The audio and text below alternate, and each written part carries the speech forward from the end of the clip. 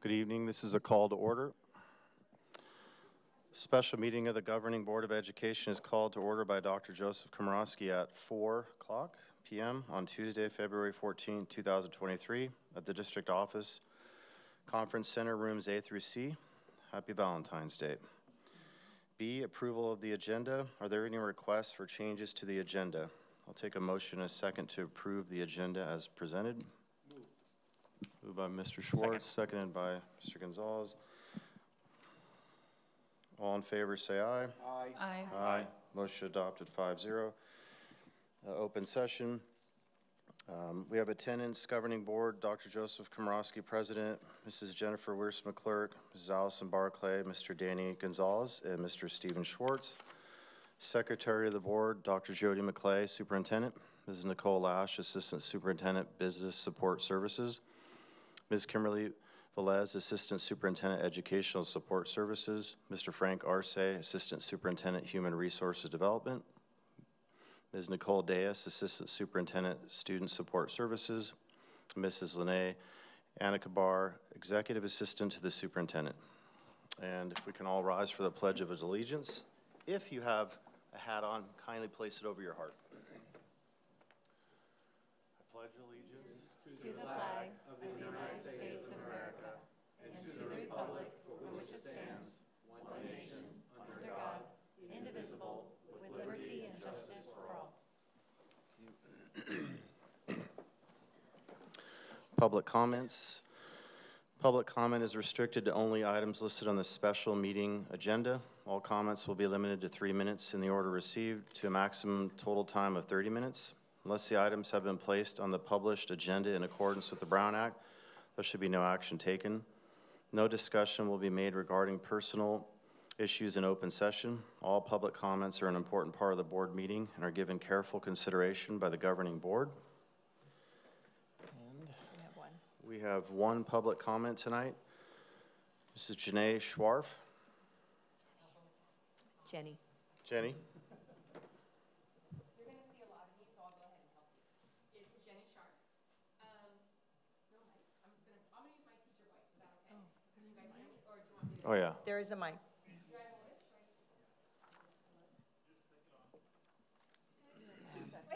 No? Can I just use my teacher voice? Oh, you can't? Okay. Oh, God. All right. So, getting text. So, today's meeting is all about team building and trust. Dr. McClay is offering you all an opportunity here, and I hope that you take advantage of it by truly listening and learning. You three new board members had an opportunity to build trust with the teachers and students of TVUSD when you joined the board by visiting classrooms, speaking with teachers, getting to know the schools in your trustee areas. But instead, you decided to use your newfound positions to erode any possibility of teaming up with teachers and staff when you not only lied in your campaigns accusing us of teaching sex and racism to our students, but by also voting to ban the teaching of true history before ever stepping on to a campus. So we do not trust you. Since you created this crucible of animus and distrust, it is incumbent on you to fix it. Stop focusing on the Seven Mountains mandate. We are not a religious organization. Stop focusing on following extremist views that have nothing to do with what happens in TVUSD classrooms. We are not a political organization. Your actions have sown nothing but division and derision in this valley, and we do not trust you. Jen. A couple of ways you can build trust with your constituents, one of which I am, is to 1, stop saying you talk to hundreds and thousands of people and waving papers around. You did not knock on my door nor my best friend's door. You door knocked on your own echo chamber, so you fed your own biases. Start building trust by listening to your whole team, all of the parents and students you're supposed to represent if you truly want to build trust, because we do not trust you. The second way that you can build trust is by publicly denouncing Chauncey Killens. He has been terrorizing students as young as 5 in front of schools across the district for the past year, and yet he campaigned for you. At the last meeting, he harassed students by not listening when they asked him to leave them alone, and he declared that a student and teacher should be lynched. As long as you stay silent, actually, as long as any of you stay silent, you are complicit, and we will not trust you. As long as you continue to make these meetings about your agendas instead of what is good for this community and its most important members, the students, we will not trust you. The 3 new board members have quite a bit of work to do to earn the trust of the people, so I encourage you to get to it. Thank you.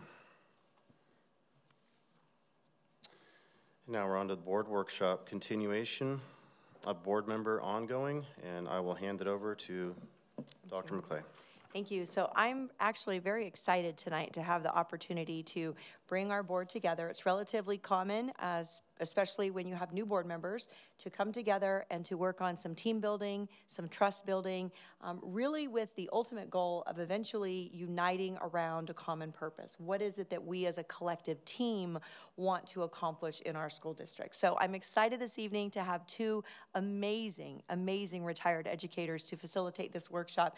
They are consultants from Leadership and Associates. We have Dr. Michael Lynn, Dr. Sandy Lyon, and I'm going to turn it over to them in the hopes that we can really get to the meat of it and without listening to me talk too much.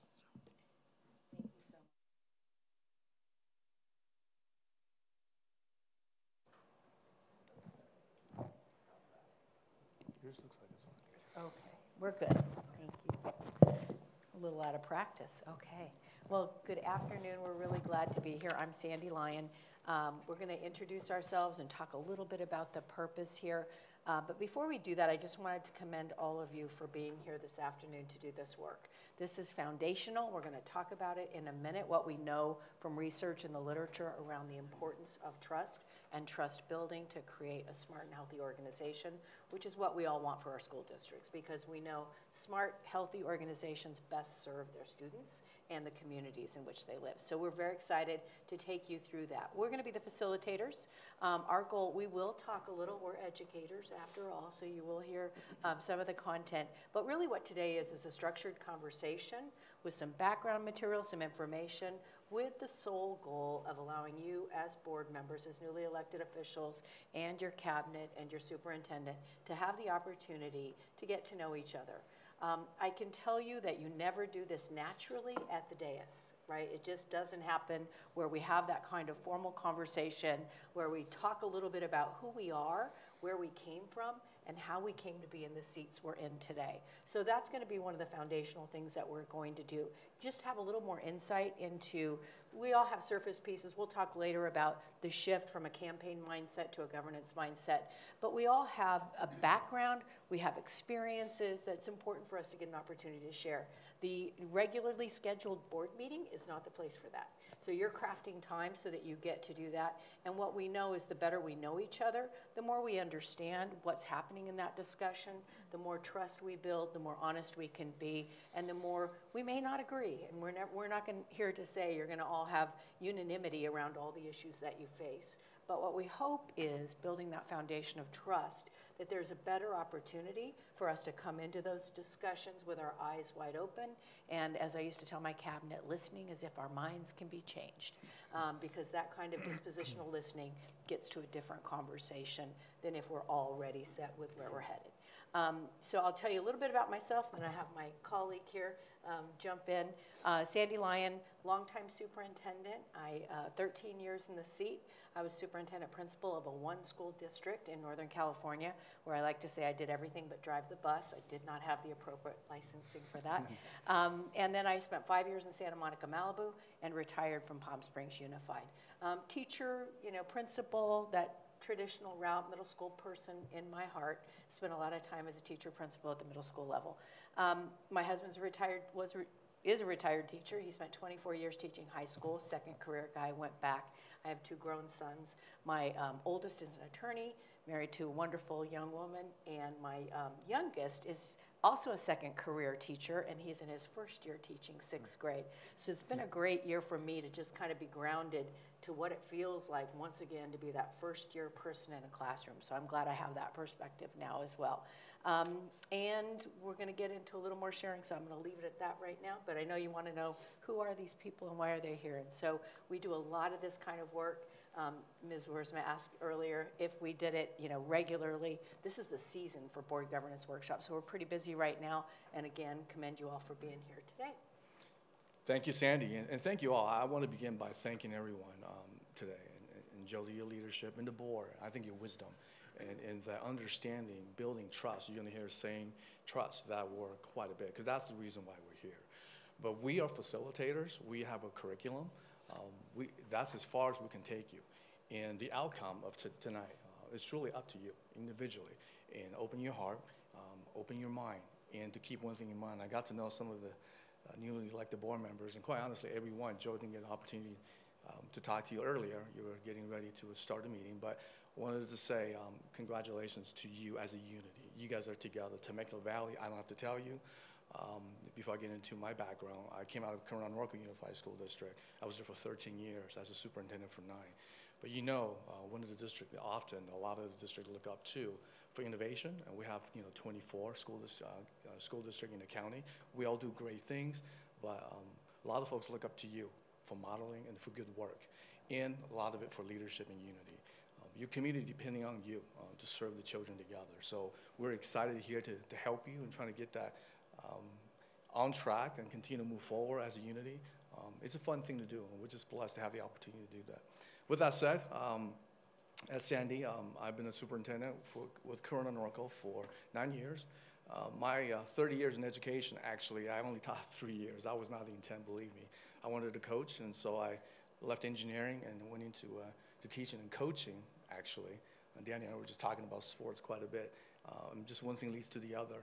I ended up going to administration pretty quickly in 8 different school districts, and 15 of those 30 years, believe it or not, human resources.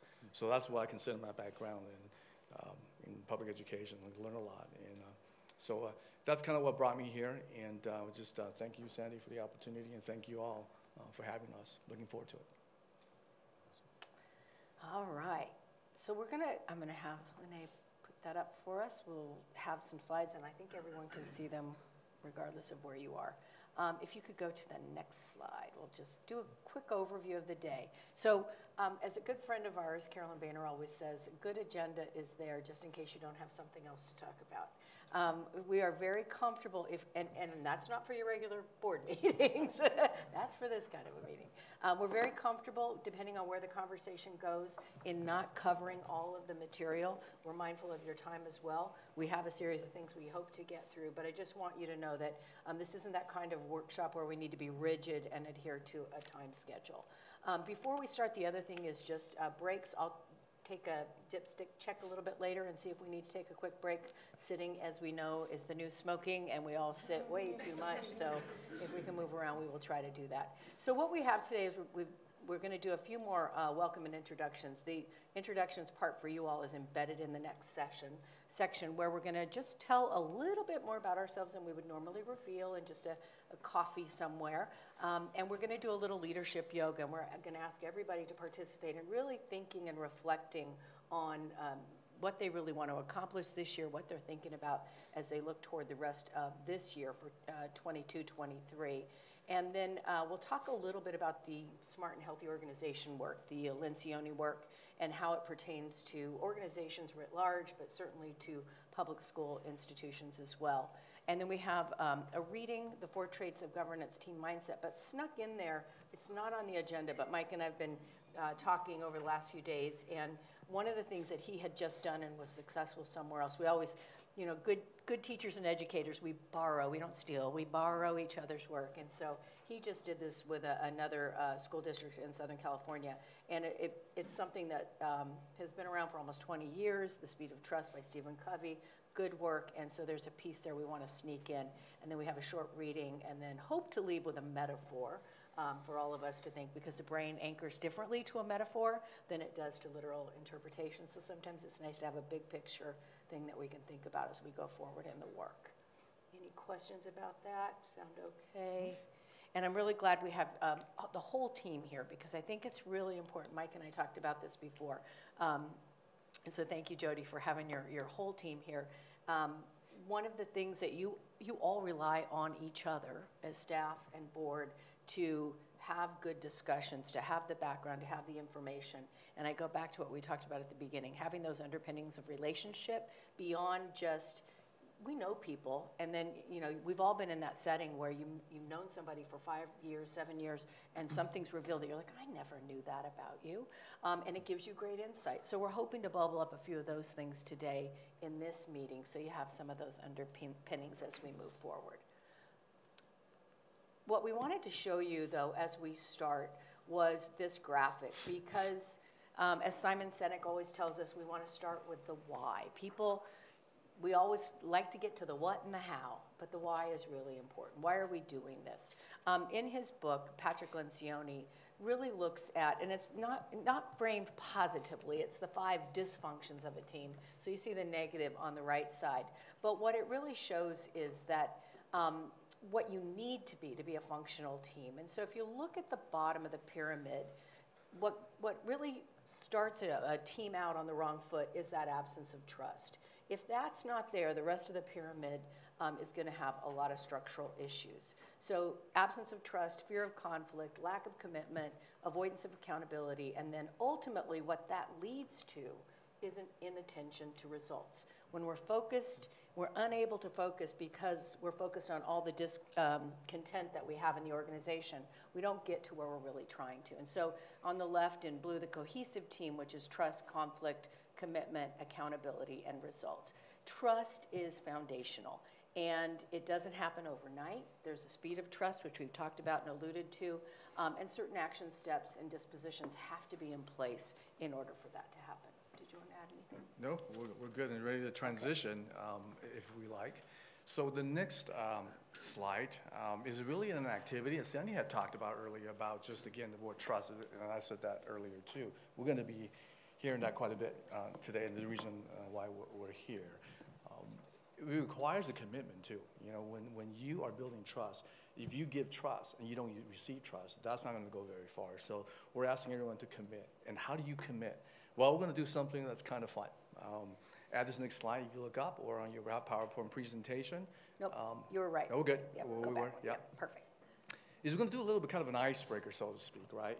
And I'll even begin by modeling. You guys met me for the first time for the most part. But really for each other to have an opportunity to go just a little bit deeper. If you remember that triangle in the earlier slide, I think the word next to lack of trust is invulnerability, right? Vulnerability is required. And so I'm asking all of you as participants this evening as we go through the exercise, and to keep that in mind, because I want you, Sandy and I, we want you to take away as much as possible of the reason why we're here today. After all, on a Valentine's evening, I want to make sure that the time's worthwhile. And so I'll begin. There are 3 questions, and then keeping in mind, again, a little bit of vulnerability to get to know a little bit of one another, to go a little bit deeper. And so there are 3 questions. Pretty quickly we'll go through, and I'll go through them. Where was I born, and also the place of birth of order, right?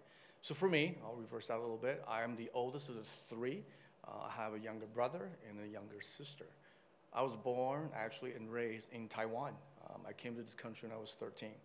People ask why. I'm telling you right now, there's no other reason why. From a middle family, class family from Taiwan, where parents will give up everything and say, we're going to move the family to this other side of the earth.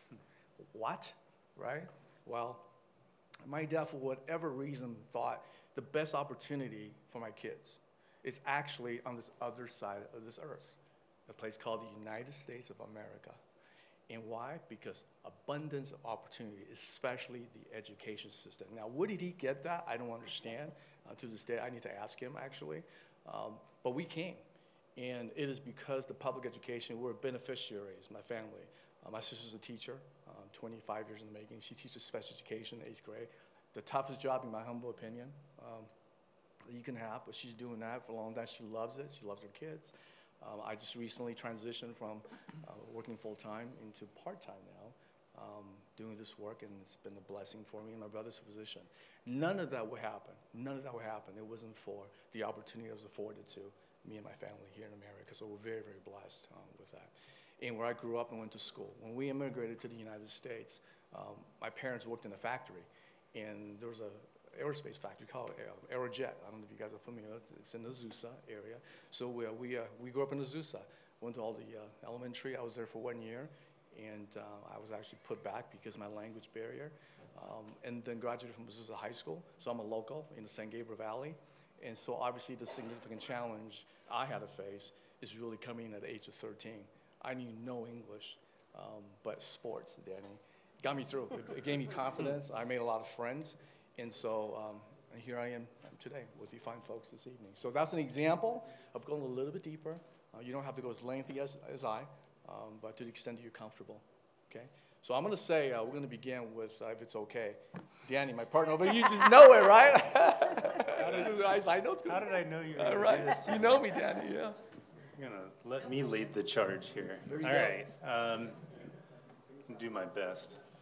So where I was born, my place of birth, or my place in the birth order. So I was actually born at Long Beach Naval Hospital. My father was a career military man and was actually still stationed in Germany when my mom went into labor with me, and it's since been torn down, so it no longer exists.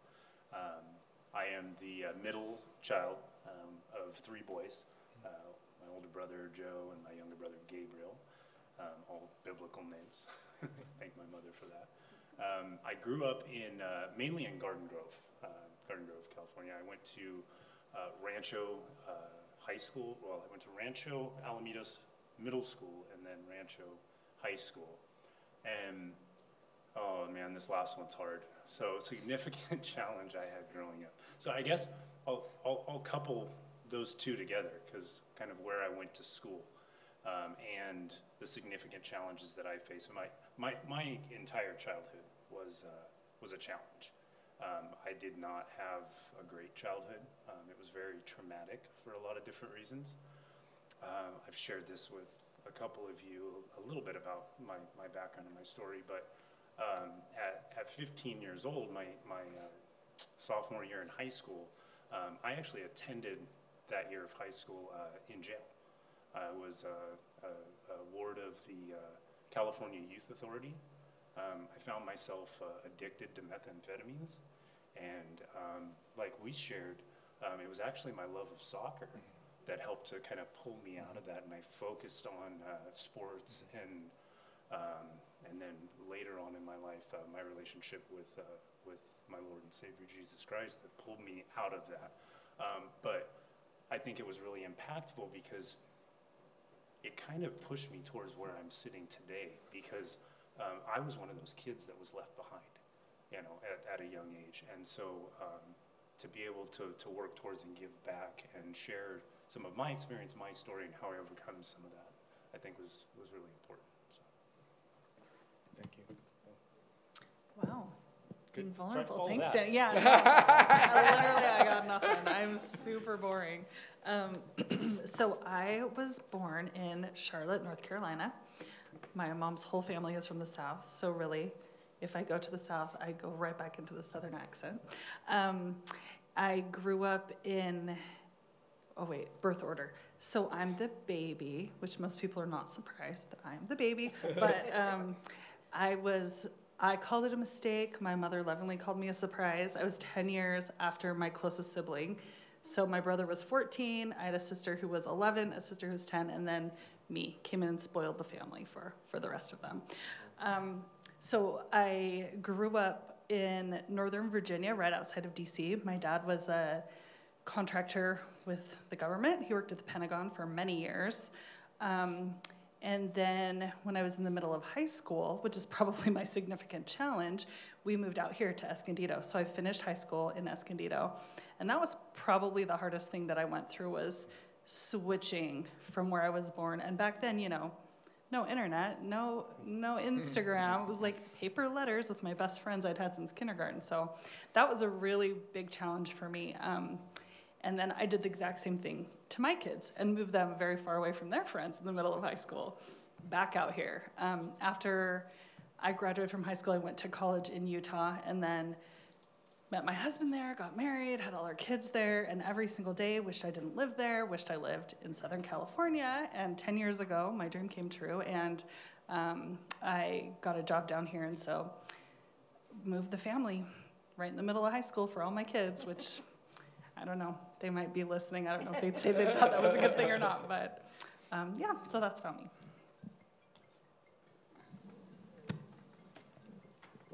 I've already shared this story with Joe and Danny in conversation, so I'll try not to be too boring again.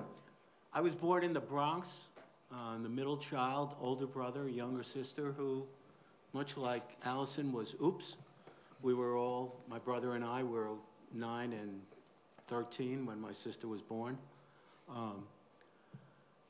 I was able to get into school early because of when I was born, so I was always the youngest in my class. And I followed my brother through school, and then my sister followed me, which was really bad for her because my brother was a great student, and I was a good student, and my sister was I skipped a grade in elementary school, and then I skipped a grade the way they did it in New York. I skipped 5th grade, and I skipped 8th grade. So I graduated high school, I was 16. My wife and I met when we were in high school. We dated through high school, and we've been married 55 years. I got my bachelor's degree. At 20, I started teaching that September. I got my master's degree in education, and then my 6-year certificate in supervision. I taught 35 years in New York City. When I retired in 2002, we stayed in New York for a couple of years, then we moved here. My son and my daughter both live here. I have a son who's an attorney and 2 grandsons, and my daughter lives in Temecula. And my biggest significant challenge growing up was I was always the youngest.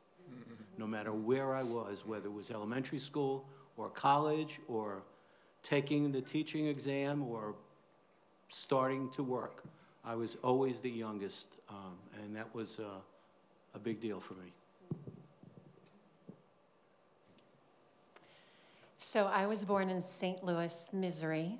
That's what my family will tell me, and I don't remember much about it. We moved out to San Diego when I think I was 4 or 5. My dad got a job with General Dynamics, so I consider myself a California girl.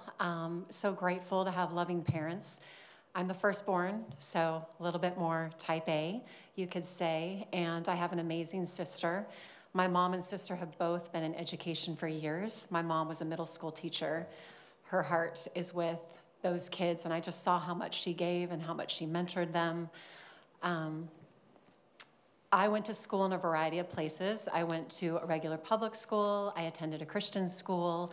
And then we were homeschooled in middle school, and it was largely because I was a gymnast at the time and just thought I was going to make the Olympic team. So I've always been a big dreamer. My mom will tell you I turned circles hoping I would turn into Wonder Woman and had my rope to make people tell the truth. I wanted to be a Barker's beauty, and I'd walk around the house and model furniture and make a fool of myself. But I did tell that story later at the Price is Right show and got on and kissed Bob Barker on the cheek and won $10,000. So dreams can come true on different levels. And anyway, so I had a great education. I went to Christian Heritage College after graduating from Tri-City Christian High School. So again, I did the full gamut. Was thankful for my homeschooling years as well. And I think this really plays well for me in being a trustee because choice is wonderful and we have that here within the district. So I can understand folks who are looking at charters or some of the different options that we have. I can speak to that. And I absolutely love this community. I've been here for 17 years. A significant challenge I had is I blew out my knee when I was 15 years old in gymnastics, in a gymnastics meet. I was vaulting, so ran down the runway, twisted, landed, the mat moved, and I snapped everything. Landed on the mat. My dad came running down the stairs, fainted dead away. We thought he was having a heart attack, and I was crippled. So from that point, I kind of saw the dream of all things gymnastics die, which was fine. I went through 3 surgeries, had a huge brace for a year, and then segued into cheerleading and tumbled with a huge brace because I am that person who's always determined if a door shuts, God's going to open another one, and you're going to go through with purpose. So I'm just thankful my parents got me through that. When I got married, I met my husband probably 3 or 4 years after college, had 3 kids in 3 years. That was a crazy time. Any of you that are mamas, you know, it's nuts, and I love them to pieces. They're 18, 19, and 21. I have such joy in each one of them. They're not perfect kids, but they're amazing. And they've gone through our schools here. And so I think that's brought me here knowing I'm on the other end, somewhat an empty nester. I have one senior left. And so this was where I thought I could pour a lot of my experience and my heart and appreciation for the community. And my kids could say, you will not be on my back. You'll be too busy working, doing school board. And then they're grown and flown and just headed that way. And I'm just grateful, really, for all that God has done, and hope that over the next few years I can convince teachers and parents and people that don't necessarily see who we are now that I have a lot to give. So thank you for facilitating this tonight, and hopefully we'll all walk away as different people. So. Thank you. Oh, pretty complicated here. Well, I was born in St. Joseph's Hospital in Wiesbaden, Germany. My mom's full German. My dad got out of Vietnam and met her. She lived above a restaurant and a guest house. I'm a firstborn son, and let me see here. Yes, where I grew up. So I went to 7 different schools, K through 8, all around the world, and then 4 different high schools. Let me see if I can remember them. Colorado, Alaska, Texas, North Carolina, California, Kansas, Germany. That's K through 8. Then high schools, Panama, East LA, Sure High School. During the Panamanian War, we had to get pushed out while my dad served a hardship tour down there. And then I went back to Germany and then New York. So tying that in, one of my good friends that through all that, one of my hobbies, I loved skateboarding in high school. So I was telling Steve that one of my good friends in high school is a pastor in the Bronx, where he's from. I just got to find the street that his church is on. I keep on forgetting to do that. And then tying this in, Danny said he loved soccer growing up. I didn't play growing up, and I'm like, Mom, why didn't you teach me soccer? She's like, well, because I married your American dad, and I didn't think you would enjoy it. I'm like, so all I love is soccer. True story, me and Danny played on the same team, scored a goal each in 20 minutes. Birdsall Park. Wow. Yes, and so you might say diversity is my middle name as far as I've been around the world as a military brat, and then I was in the military myself. One of the struggles I had growing up was I didn't have a hometown. Like, where are you from? I don't know how to answer that. And I had vision problems. I was born cross-sighted. This is hilarious. My sister can attend to this, but if you saw me before I was 5 and a picture smiling, one eye's looking at that wall, one eye's looking at you. And so I had 2 eye operations to fix that. My dad said, you got to wear these glasses, Joseph. And I'm like, no, I don't want to wear them, Daddy, because I had a band around my head. And he kept on trying to pressure me to wear them. And I was a little kid, and I took a huge boulder, and I smashed him in the kitchen sink. And I said, I'm not wearing these. And my dad's like, okay, you're not wearing them. And then my vision went perfect. So that not having a hometown, and I think,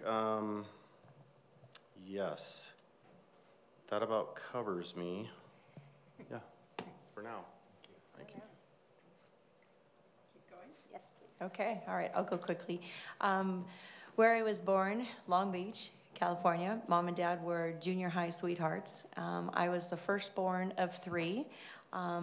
Very much the type A of the family. When my sisters come over, and if they're watching tonight, I hope they're laughing. They like to mess with me by mixing up the pencils in the junk drawer because they all need to face the same way in my house. Give you a little insight into how I'm wired. I grew up in Westminster, a little city right there near Midway City, Fountain Valley, Garden Grove, Huntington Beach. I went to school there, K-12, Starview Elementary, Vista View Middle School, and then over to Marina High School. A significant challenge. This one is hard for me because I recognize, and I'm so thankful that I feel like I've been very, very blessed. Incredible family, loving parents and grandparents and everybody. I mean, we still do Sunday dinner as a big extended family every week and have for my entire life. It was really important to my parents. My dad called himself an Army brat, having moved around and gone to, a couple dozen schools. So when he and Mom married, they said, we're gonna buy a house and we're gonna raise our family here and never leave. And so they spent almost 40 years in that first house. And so I recognize I was very, very blessed. If I had to pick a significant challenge, it would be connecting to school. School was a means to an end for me. I was a dancer and couldn't wait for the bell to ring and get to the dance studio. That's what I cared about, and I never really felt connected to school, and I think that's part of my why today, and why I'm so proud of what we do is walking into every classroom and seeing how that's no longer the case. It's not an 8 to 3 where kids go through the motions and do page 12 today because they did page 11 yesterday. We truly connect kids and hook them on school and the people that are there who love them so much. So while it was a challenge, I think I've kind of flipped it into why we do what we do, or why I do what I do. What kind of dance? Well, I started as ballet, tap, and jazz, and then went like musical theater. Okay, I actually know my team here quite well, and I might actually be the only one at the table. I'm actually an only child. I have no siblings, and what's interesting about that is I have one son, so he's an only child. But I was born and raised in the Phoenix, Scottsdale area, and moved actually to Tucson to go to the University of Arizona. And moving from Phoenix to Tucson, I thought I was getting away from home. It's literally 65 miles down the road. But I went to the University of Arizona, graduated with my bachelor's and my master's, and actually will have my doctorate degree in the next month from the University of Arizona too, so I will complete that. So yes, thank you. It's been a journey. It's actually where I met my husband. We'll be celebrating 30 years come this June, which is quite a blessing. I have, as I said, one son who graduated from Chaparral High School here, who went through our system here in Temecula Valley until he graduated and is now currently a naval pilot. And he's living life in Italy right now, so life is good for him. I would say my significant challenge growing up, I went to a private Christian school from probably preschool till about 6th grade. My parents divorced in 6th grade, when I was in 6th grade, and I needed to transition at that time to public school. I mean, we've all been in middle school at one point. It's a hard time to transition, and many of those kids already had a friend network, and I came into a middle school in about 7th grade and really struggled with that. And my team knows I'm a very social person, I always have been, but came into a really hard time in middle school with no real friends, no connections, at the same time dealing with my parents divorcing. But again, I worked through that. High school was not necessarily my favorite time. It was tough because again, I didn't have necessarily those friend networks. But I was involved in golf and I was involved in softball, and those things kept me extremely busy. But again, feeling very blessed for my journey through all of that, and yeah, I think that's my story.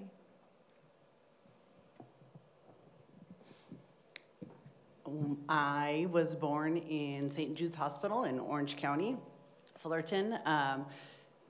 I'm the middle of 3 daughters, no sons, and my mom is one of 4, and 3 daughters, 1 son. There's a lot of females in my family, and my mom grew up in Orange County. My grandmother grew up in Orange County. Her mother grew up in Orange County, so we were a very much Southern California-based family. But my younger sister was born chronic asthmatic, and the doctor said after they resuscitated her multiple times in her first year of life, you gotta get out of the city. So I found myself in Temecula in middle school, made that transition, and spent the rest of my time here.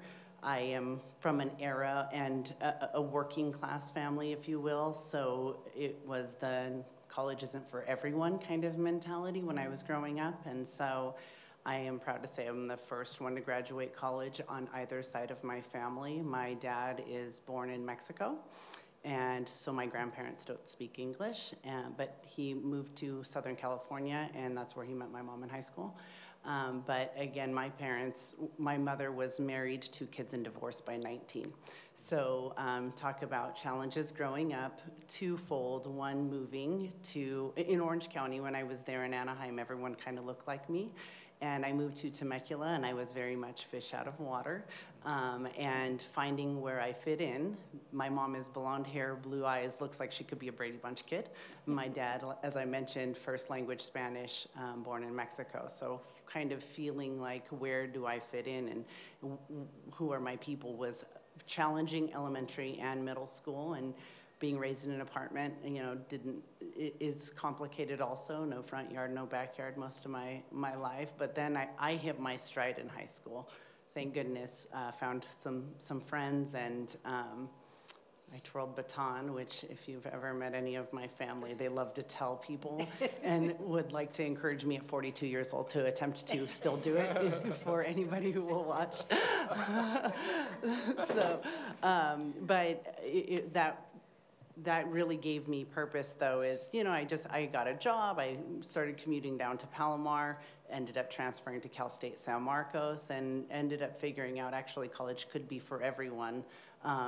You don't have to be a certain type of person in order to find success. So I moved to San Diego and then LA after college, and I just found myself, I'm a CPA, and so I found myself auditing school districts of all things.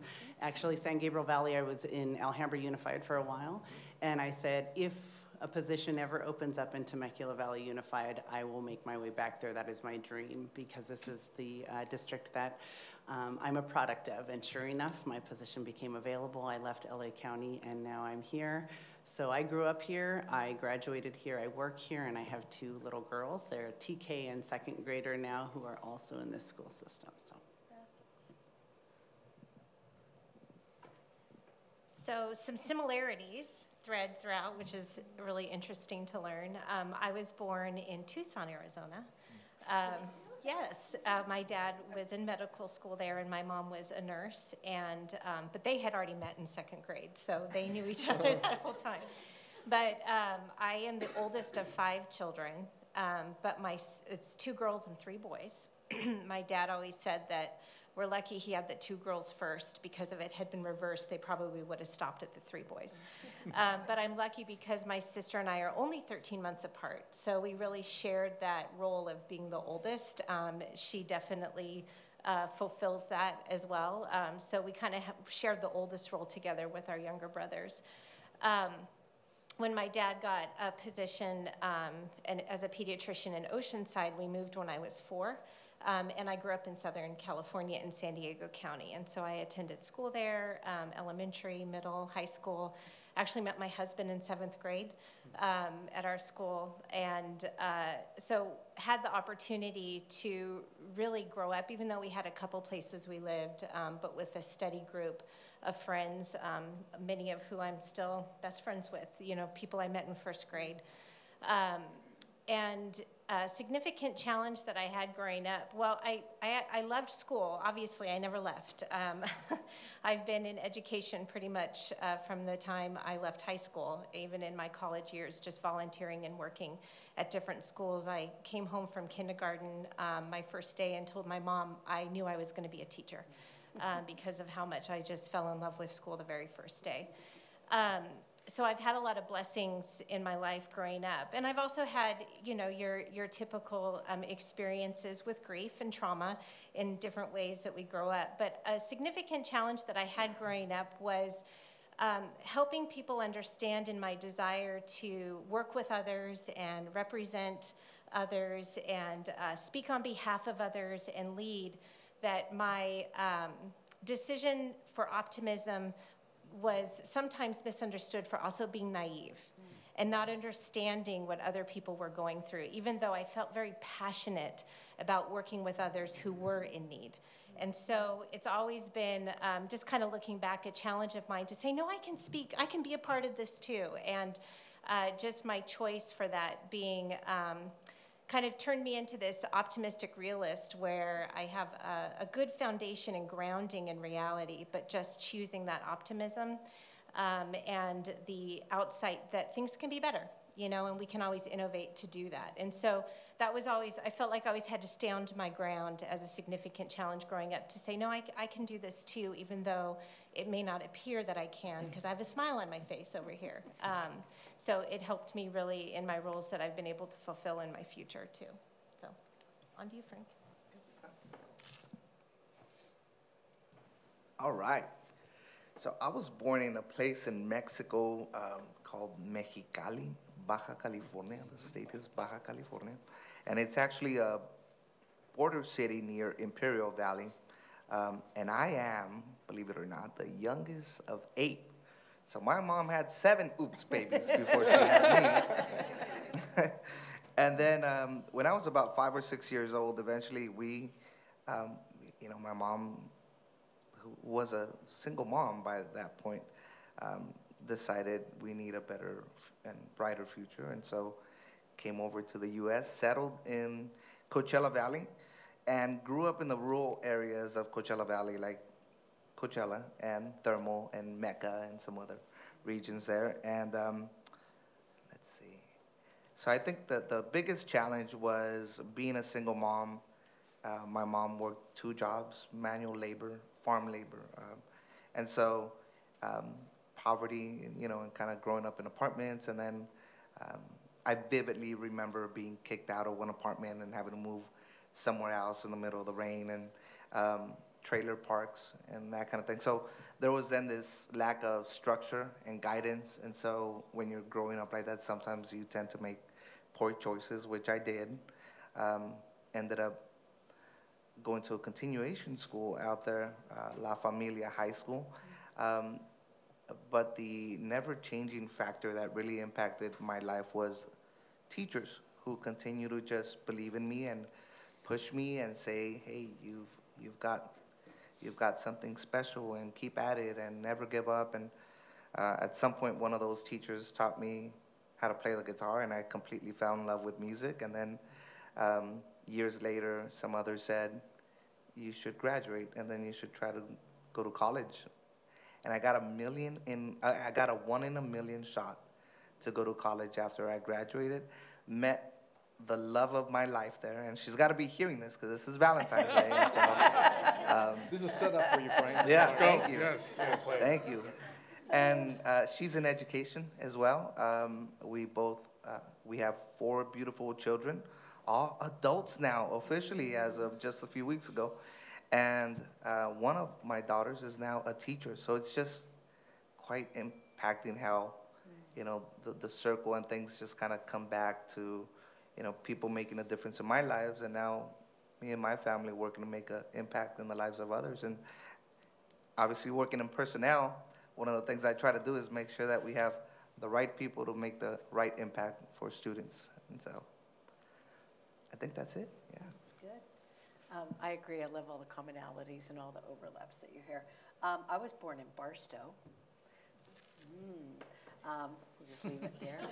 My dad was a civil servant out at Yermo, and he broke horses, and he was a cowboy on the weekend, civil servant during the week. I am second in the birth order, but I think I'm a little bit of the oldest sister as well, because there's 12 and a half years between my older sister and myself, and then my brother's 3 years younger.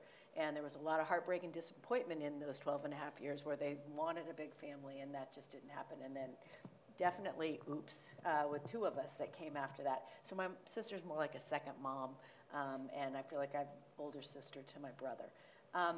And I'm always interested when you hear people who have such deep roots in places, because when I was 8, my dad died. And that creates a rolling stone kind of thing for a family very often when that happens, and especially then.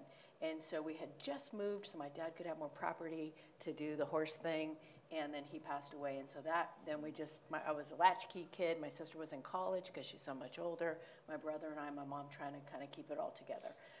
So that was a significant challenge at the time. But a silver lining was that my mom remarried an amazing man who raised us. And so, I feel like stepfathers don't always get their due, but he was an amazing guy who really did right by our whole family. And she used to say, I got 50 years, I'll say this on anniversary, just took me 2 husbands to do it. So she had that golden anniversary. But for me, like many said, during that period in particular, teachers were my salvation, and school was so important to me, and it made such a difference. That I really knew that I wanted to.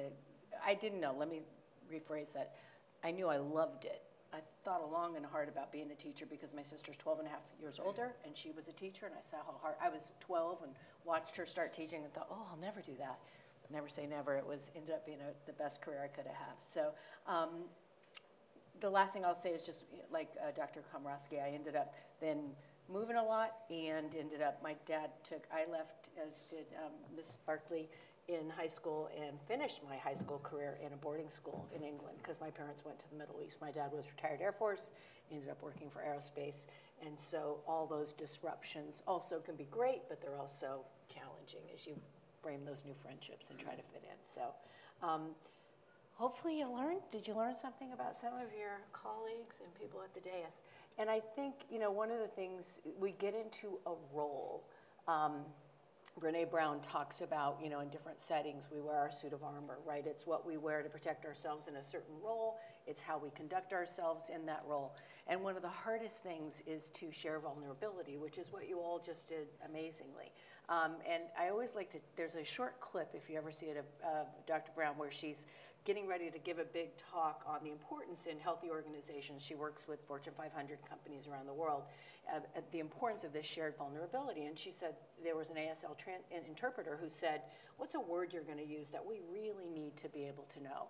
And she said vulnerability. I'm going to say it 100 times, so you all need to be consistent on that sign. And so one of them said, oh, it's this. And like somebody's knees going out from underneath them. And she said, oh, no, no, that's not what I want. And the other interpreter said, oh, it's this. And that's exactly what it really is. When you're sharing vulnerability, you're sharing your heart, and you're giving people an opportunity to not see you in that suit of armor as the board member, as the elected official, as a superintendent, as a cabinet member, but really as a human being who's bringing that full self to the work that you're engaging in. Anything else, colleague? All right. That was great. I mean, it's just always so interesting. We're all here, but we've all come from such different paths and different backgrounds and different life experiences. I'm going to move us on to the next slide where we're going to do a little bit more introspection. But now we're going to really think a little bit more about our seats and our roles. I'm going to read these to you, and I'm going to ask you to think for a minute. We're not going to each share all of them, 2 to 3 that really jump out at you. And let me just frame them for you because I don't want you to take them all too literally. So as you all sit here, and we're in 2023, we're going to wrap up the 22-23 school year. I am looking forward to meeting. If you're newer on the board, that might be something that there's somebody still in the organization I haven't met. If you're not, it might be somebody you're looking at reconnecting with or, you know, reestablishing. It might be somebody that's new to the organization that you haven't really met yet. This will be a source of inspiration to our district. Productive paranoia tells me I need to be a little worried about. It's always a good thing to have in the back of your mind that thing that, and why do I look at the fiscal person? Like just instinctively as a superintendent. That thing that you might be worried about. The next one says, I want our community and staff to have these 3 takeaways from our second semester meetings. And so whether you're at the dais or whether you're thinking about other kinds of divisional and department meetings, what does that mean for you? And then finally, I am planning to find strength and resilience from or in, okay? So we're not going to assign those to you. We'll have a little more free-flowing conversation. Let me just give you a couple minutes to star the ones that you want to talk about and share, and then we'll jump in.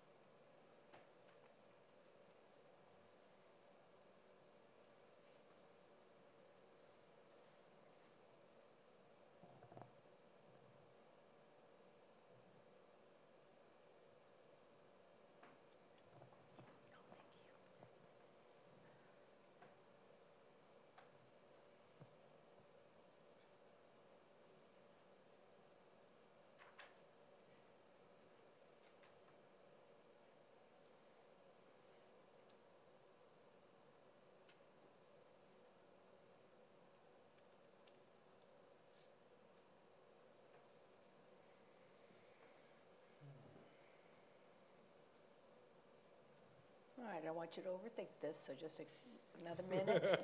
We still want it.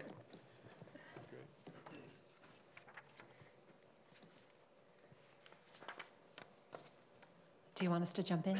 I do, thank you, Mrs. So I know for the new board members, especially Joe, I think he's gone to 8 campuses, and it's been such a joy to hear the different experiences on the campuses that we've had. And I've only been to a couple, and I've loved it. I've loved connecting with the principals, having those real discussions with teachers.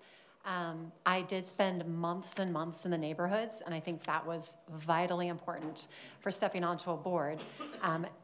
And I will continue to think about those things. But on the flip side, yes, I absolutely love the experiences that I've had so far, and I'm grateful to the executive team for being with us, facilitating that and making sure we can continue to pursue it. I've also been appreciative of the emails coming, come to the choir festival, or, you know, here's the different events. You can read a book and be a part of that. And I think we've all got that work ethic where we want to put that time in a diverse way so that we're not relegated to one topic. You know, we're going to be diverse as we move on, and I think time will prove that. So.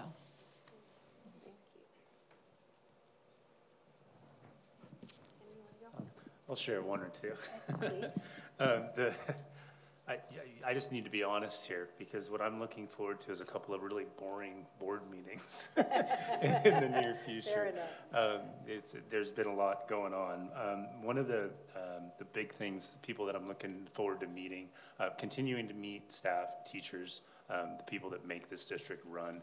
But what was really good for my heart and this journey was getting to meet some of the students at the recent Student of the Month event, and hearing the stories and the obstacles that those kids have overcome, and then just the absolute amazing, I mean, we got local heroes, we've got, I mean, it's amazing. I want to meet more of those students and hear more of those stories and understand, you know, their experiences. So for me, that's.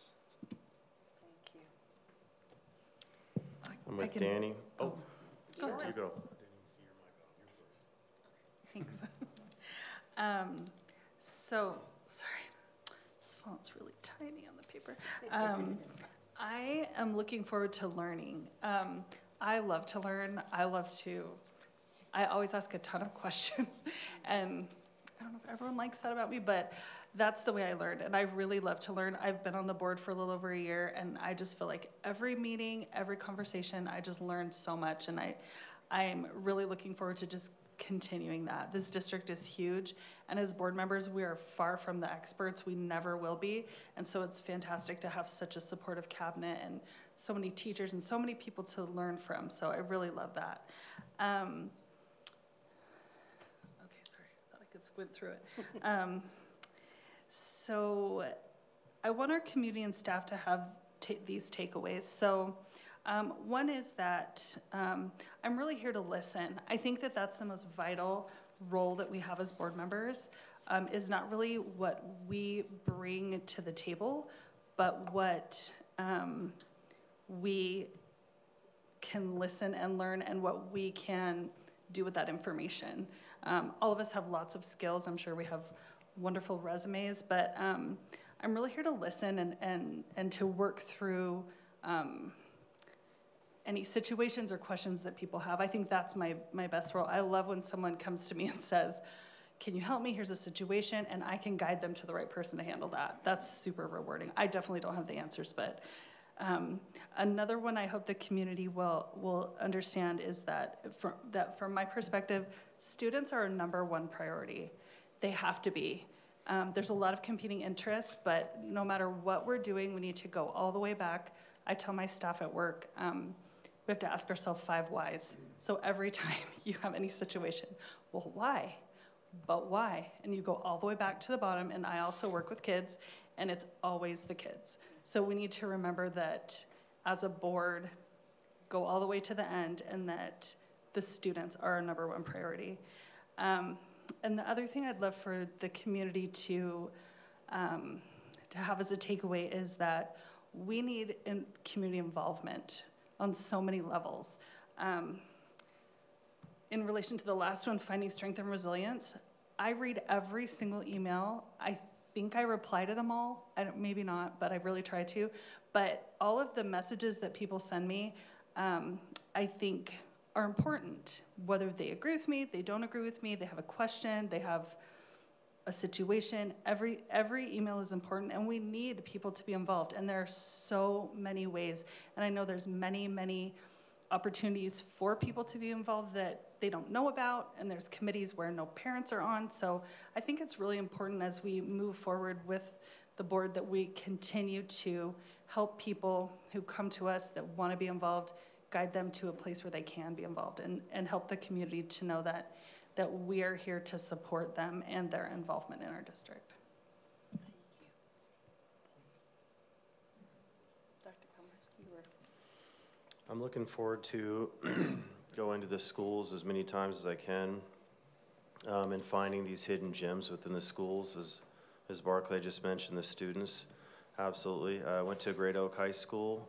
The very kind Enrique, Lisa, Jerry, and Jim invited me to their school, and I got to see all the, the music, the color guard, and there's a secret gem. The second half of the varsity, and Steve, you know this, that gem of a student, Ashley, who was playing the French horn. Oh my God, yeah.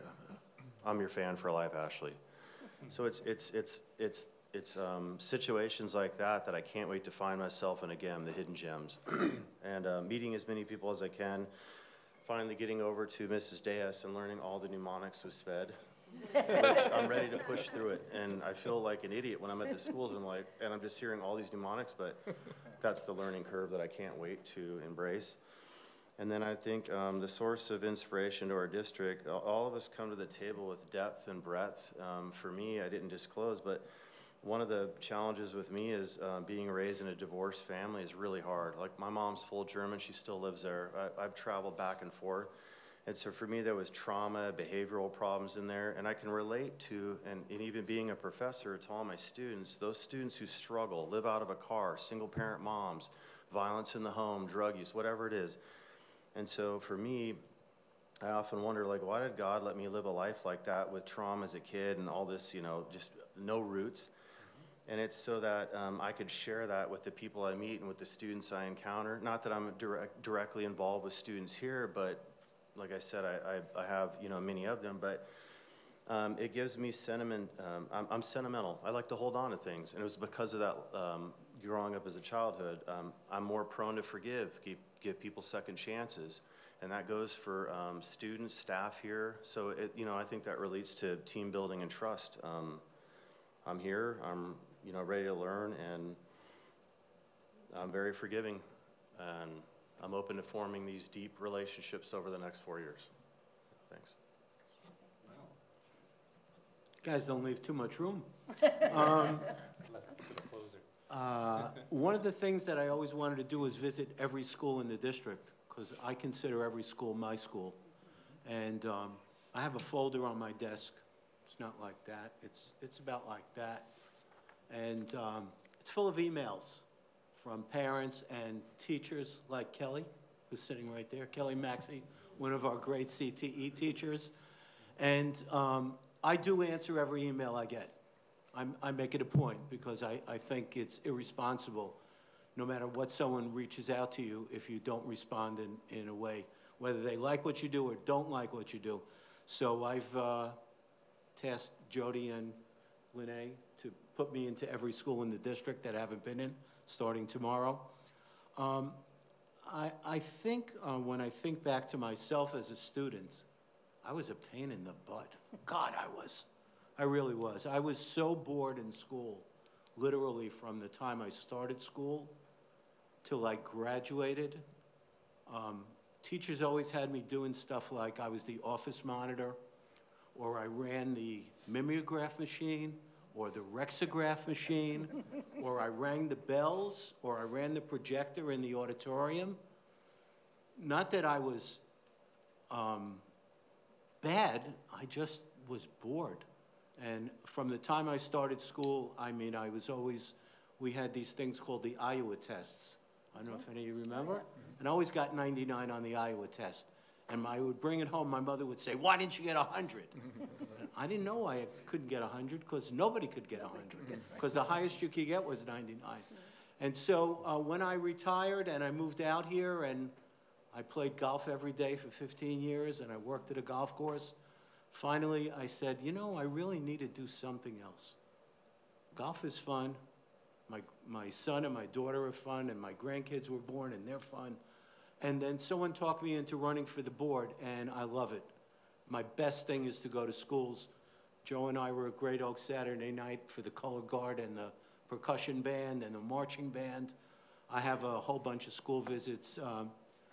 We have amazing things. So the three things I want people to know about our district is our amazing CTE programs, the amazing excellence that our teachers provide, and the emotional support that they provide to our students. Those things are critical for a successful school district.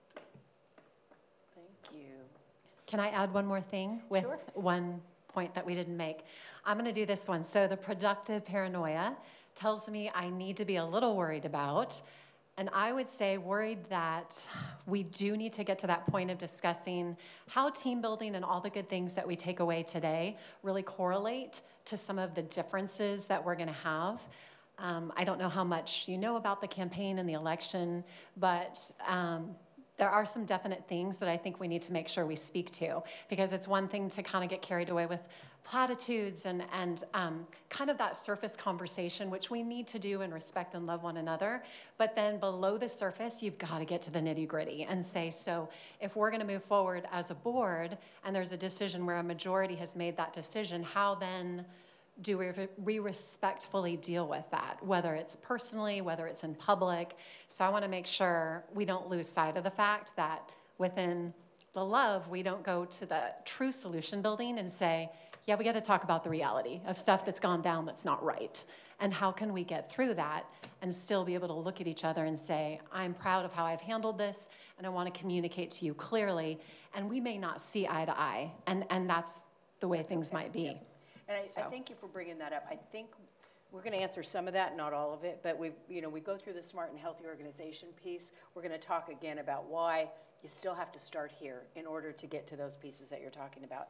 And then you have work coming up where you're going to go through your governance handbook. So what we're trying to do today primarily are two things: to really give you the opportunity to sort of bridge that interpersonal piece with each other so that you have a little bit of connectivity and understanding of what people are bringing to those conversations. And then leave you with some thinking. We have a piece in here called The Governance Mindset. This is a book a lot of districts up and down around the country are working with. And it's a Michael Fullan Davis Campbell book. So we have a little piece from him that talks about this shift, from the campaign trail to the governance work. And there's just a couple of nuggets in there that we hope will be food for thought as you go through these next pieces. And then after this, you're going to work on that what and how. And here's what I want to say. It's a journey. You never arrive. It's a process, and it will be iterative. But what we hope is that as a board, as you work through these pieces over the course of the first year together, because the first year is all that storming, norming, and forming until you have a sense of how you work as a body. And you work as a body. You are not 5 individual bosses. You are a body that works together to give direction to the superintendent, who then passes that on to staff. So it's a stutter step. It's not an easy, smooth transition, and now we've arrived and everything's going to roll out. But what you will need to arrive at are some agreements about exactly what you're saying. How do we go through that? Have a rich and deep discussion, end up with a vote that may not be in unanimity, and go forward as a body to do the work of the district.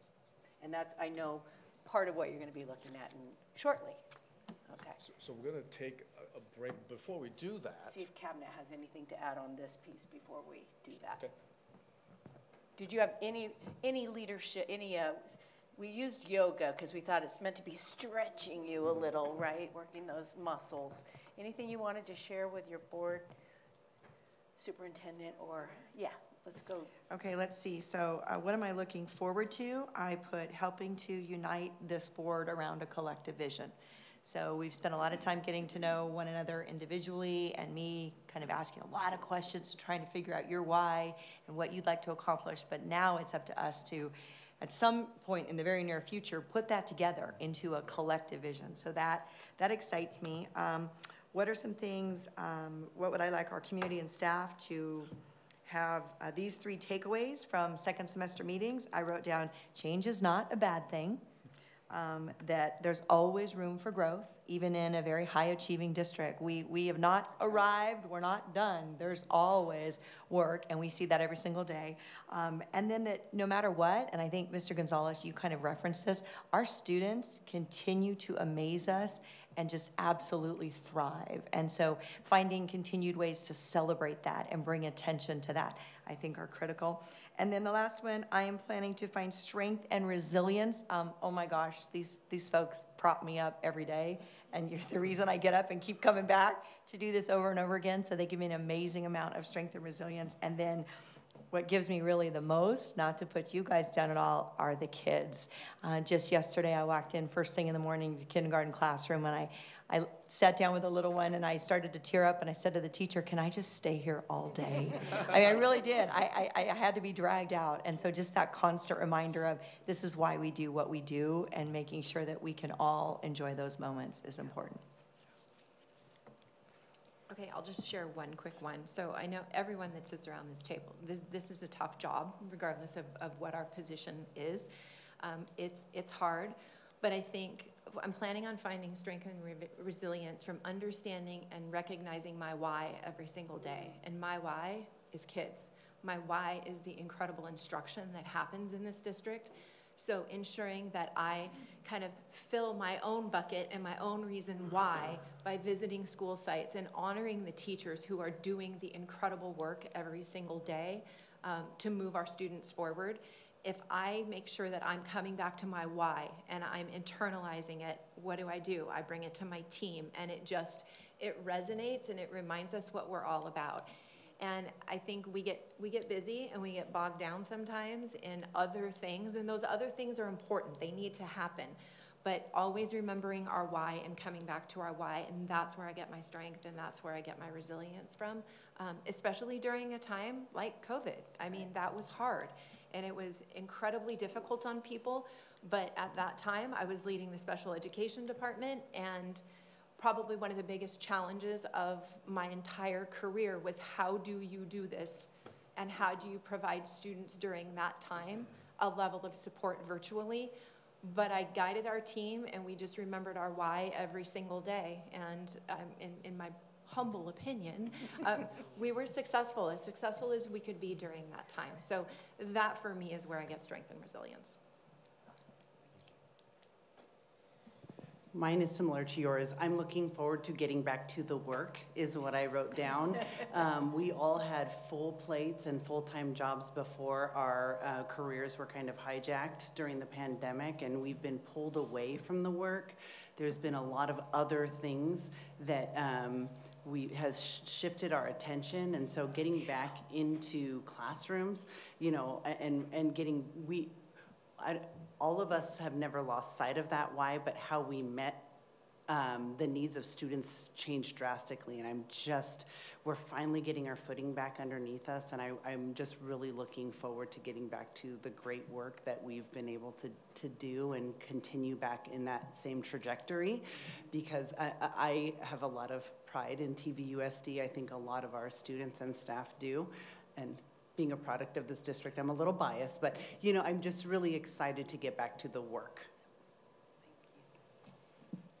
I am at the risk of sounding redundant for some of my ideas that have already been said, but I'm planning to find strength and resilience from our just incredible students, just their tenacity, what they teach us every day. They teach us more than we teach them. But also our staff, who I'm so blessed to work with and learn from every day. I find resilience and strength in a staff that look forward to coming to work every day because of what they get to provide our students, and leave work every day wondering how they could have done it better. And that's who we work with every day. I want our community and staff to have these 3 takeaways from our second semester meetings. And I'm wearing really my student support services hat in this, that all means all. And that we are student-centered, and that we use data to be solution-driven in this district. Thank you, Nicole. All right, so productive paranoia. I think the pandemic really taught us a lot of things, and one of them is staffing shortages are a real thing.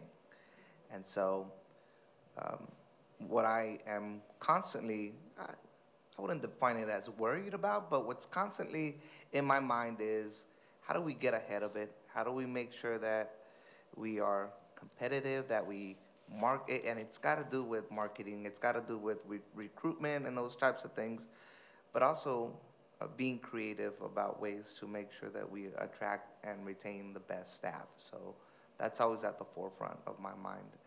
And what I'm looking forward to is in the last couple of years, we've come up with ways to develop staff's capacity, whether it be HR 101 trainings for our new administrators or our brand new aspiring administrators academy. But I think there's more work that can be done. I think there are workshops and professional development in different areas for both classified and certificated staff, and I'm looking forward to working with my team to come up with ways to do that for our district. Nice, very good. So Thank you. So we will transition. Before we take a break, though, one last thing I thought maybe we finish the slide on the next page, please. And then I just want to, first of all, say, if I were to record and kind of do a tally of some of the key words and concepts of the previous exercise, it would be learning, teaching, and overwhelmingly students.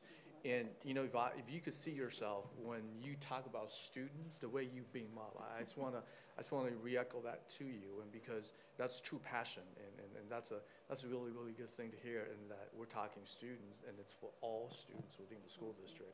And I sense that commitment coming from all of you. So I just wanted to feed that back to you, and then I appreciate that. And one last thing I want to say, Mr. Wiersma, is absolutely, because we're sitting at the table here, and you'll see in a matter of scope and sequence that we're going to get deeper into some of the management and strategic thinking that we can maybe offer today, and hopefully down the road with a little bit more of opportunity there.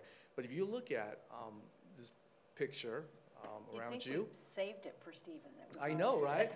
So I'll tell you what, Stephen and I, we had a little bit of conversation. I actually signed up to be a volunteer at the Torrey Pines, but COVID cut the volunteer staffing by nearly, I want to say, more than half. So they put me on the waiting list. I forgot I was on the waiting list. 7 months ago, I get an email from the volunteer coordinator, says, congratulations, Michael. Congratulations, what happened?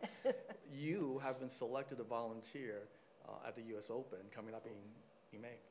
And I thought, wow, that's pretty cool, right? So I can't wait. So when this popped up, and obviously Steve and I had the conversation, but I want you to kind of quickly take a look at this before we go to break. And then again, this is leading to our thinking and transitioning into something that's more solid, tangible, strategic of the work that we're doing as a team, right? And the system, okay? But look at the simple picture for a moment. And I want you to tell me what jumps out at you. And I want you to think about it and pay attention to the detail of what you see. What are some of the things jump out at you about what you see here? Want us to verbalize it? Sure. Absolutely, please. Jump in. When you think you know everything, you're like, I didn't know that you use scissors to cut. Is that for a golf tournament? Yes, the night before. And that could be applied to our learning curve at, right now as new board members, integrating ourselves with staff and all that. So, you just don't have the whole picture. It's layers and layers and layers, Well said. And I would even say thinking about scissors is something that jumped out at me also. But you would think about, maybe trimmers, right? Because this is grass. But there's a reason they chose scissors. Because it's for the precision of the work that they're doing and the meticulous detail that they pay to the work that they do, right? Anything else jump out at you? Thank you for that, Joseph. That's exactly right, the scissors. Anything else? It's also notable that there's two. So I think the teamwork in life, when you develop that system, you're usually more successful because you should never stay in an echo chamber. I truly believe you should have mentors and people that you work with side by side. So that's what I see. Well said. It's a team. It takes a team to get this thing done. Anything else from anybody?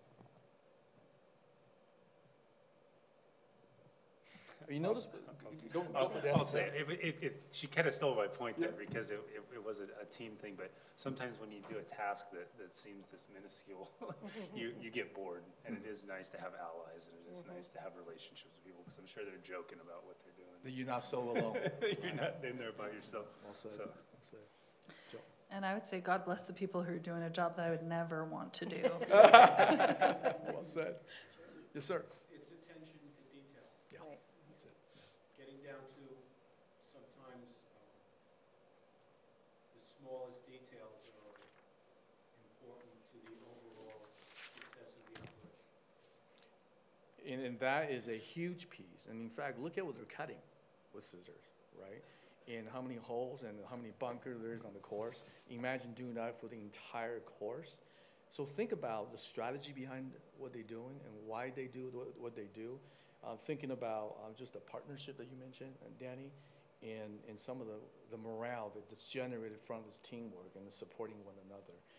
And I think we'll use that kind of as a segue, Sandy. Sounds good. And we'll take 10 minutes? 10 minutes? Since and there's a we'll number come of back. us, and stretch, whatever you need to do, and we will come back at 5:35.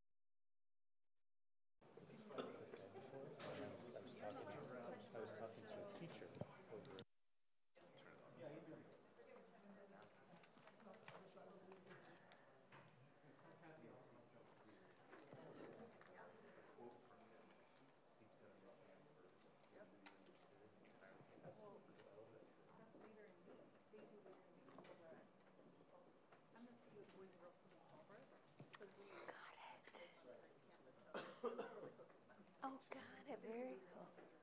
Yeah. It's great stuff, yeah. No, it's such good. So good.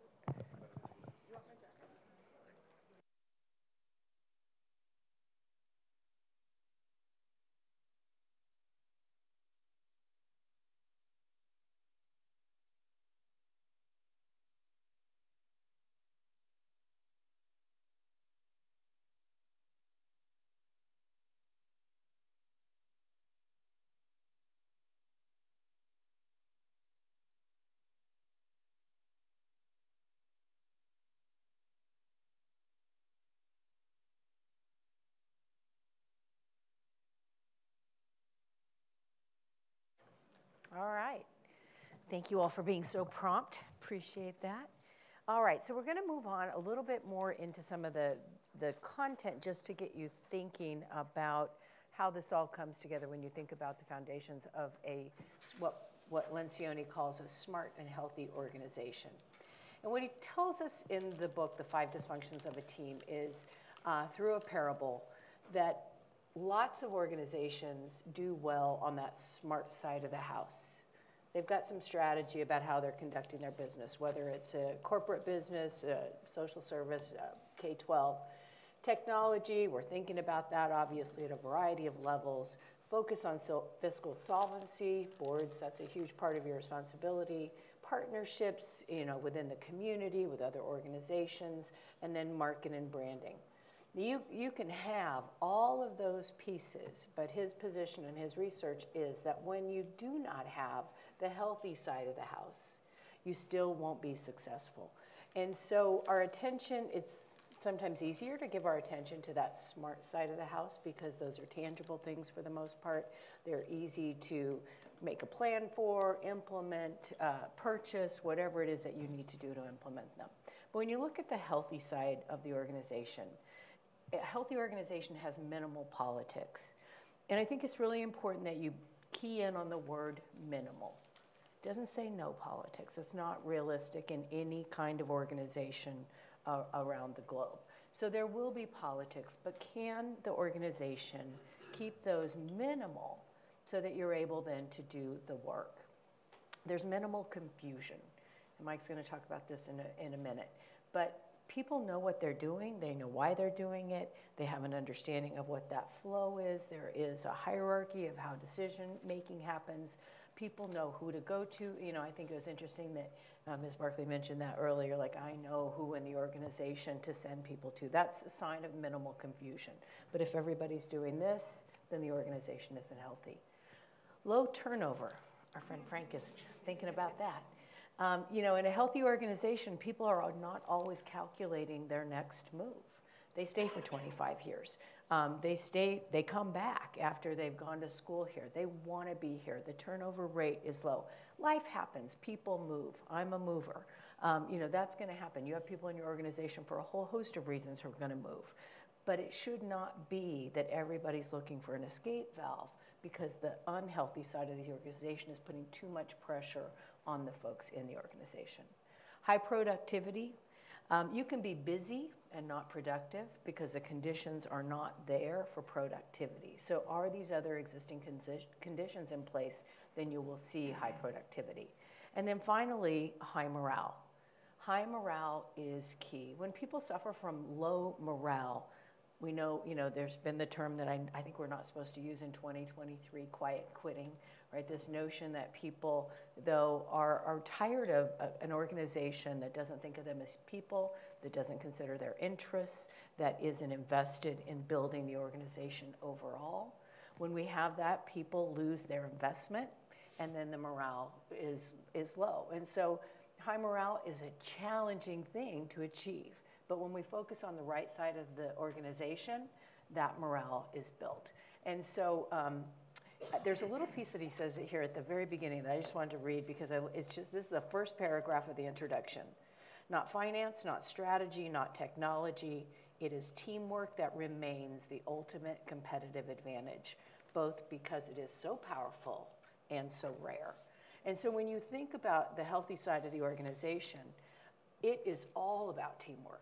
You can be on the smart side, and you can have Nicole working on strategy, and you can have Ed Services taking technology, and Kimberly's doing that, and then you can have Nicole working over here on the partnerships with non-public providers, and Frank's worrying about the marketing and branding, and that can all be well and good. But when the whole house isn't focused on that healthy side, they will do this and not achieve the results. And remember the pyramid from the beginning that you're trying to get to. So that's what Lencioni's trying to do in this work.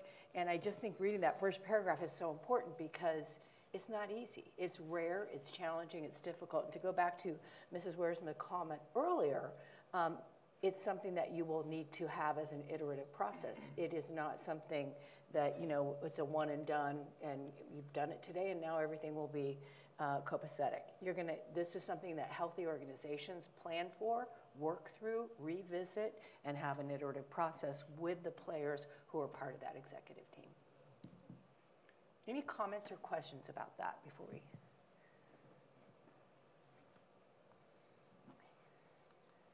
So Sandy, the mindset that you have just described in terms of, it's on. You have it on you though. It's okay. Okay. Can they hear you? Yeah, I think so. I've been keeping it there. So the mindset that you described earlier, Sandy, you know, again, it has a lot to do with, you know, just kind of the functioning and the health and of the organization in order to move forward. But I go back to what Ms. Warsma said earlier. What about the work itself, right? And so if you just go a little bit deeper, and I want all of you to please take a look at what's on the screen there. And don't go into the box just yet. Look at the diagram behind there. You see there are obviously a bunch of gears, right? And you see these gears are what? connected, right? So the word and the concept of system and functioning as one is absolutely critical. And again, I think this speaks to then the good work that you do.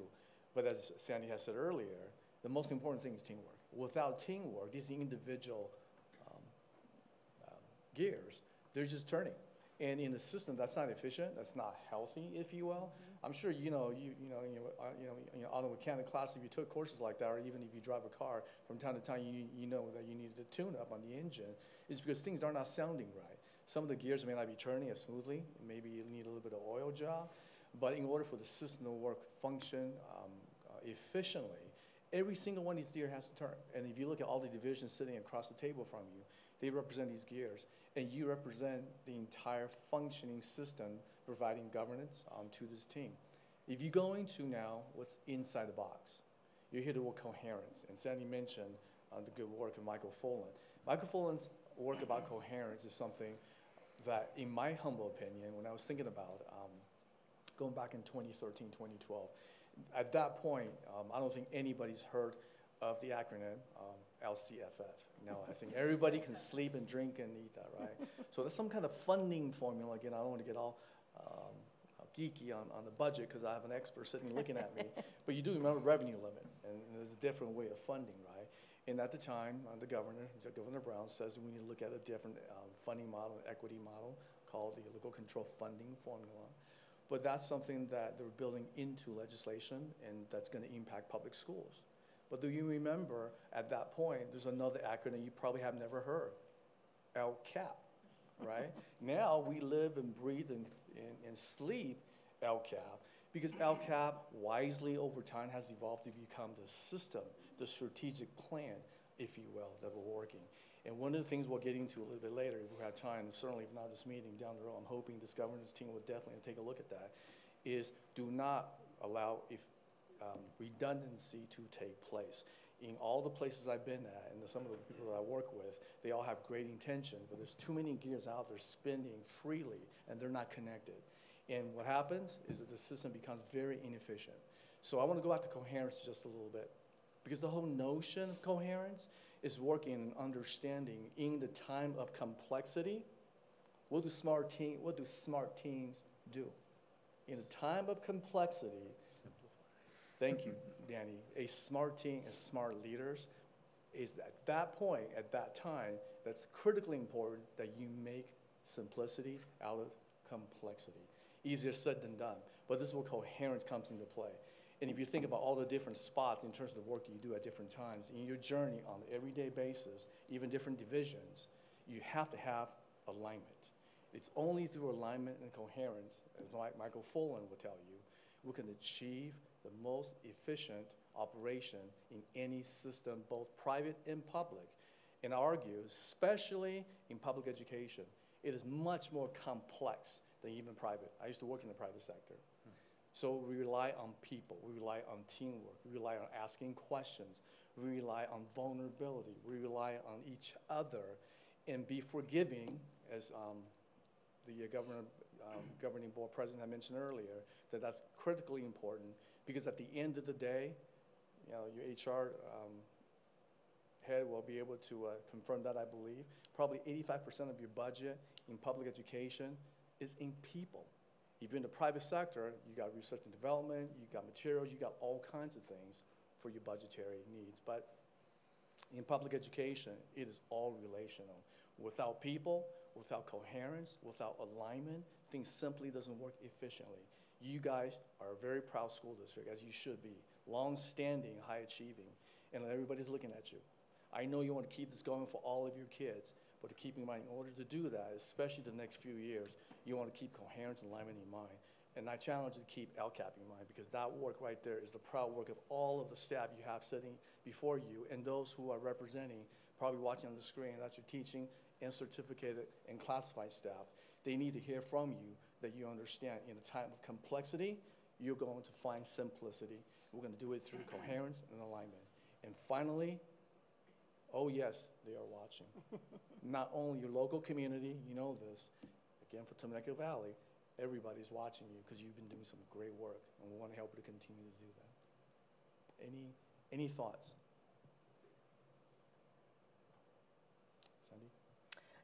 as we leave this slide, I think the other thing is that, you know, when, oh yes, they watch, one thing we know about leadership is that it cascades, right? So when there's a coherent, aligned system at the top, that cascades, and they watch. They see how are we able as a system to build out that so that we are showing, and it gets back to, I think, the discussion about how do we get to those difficult discussions and move forward.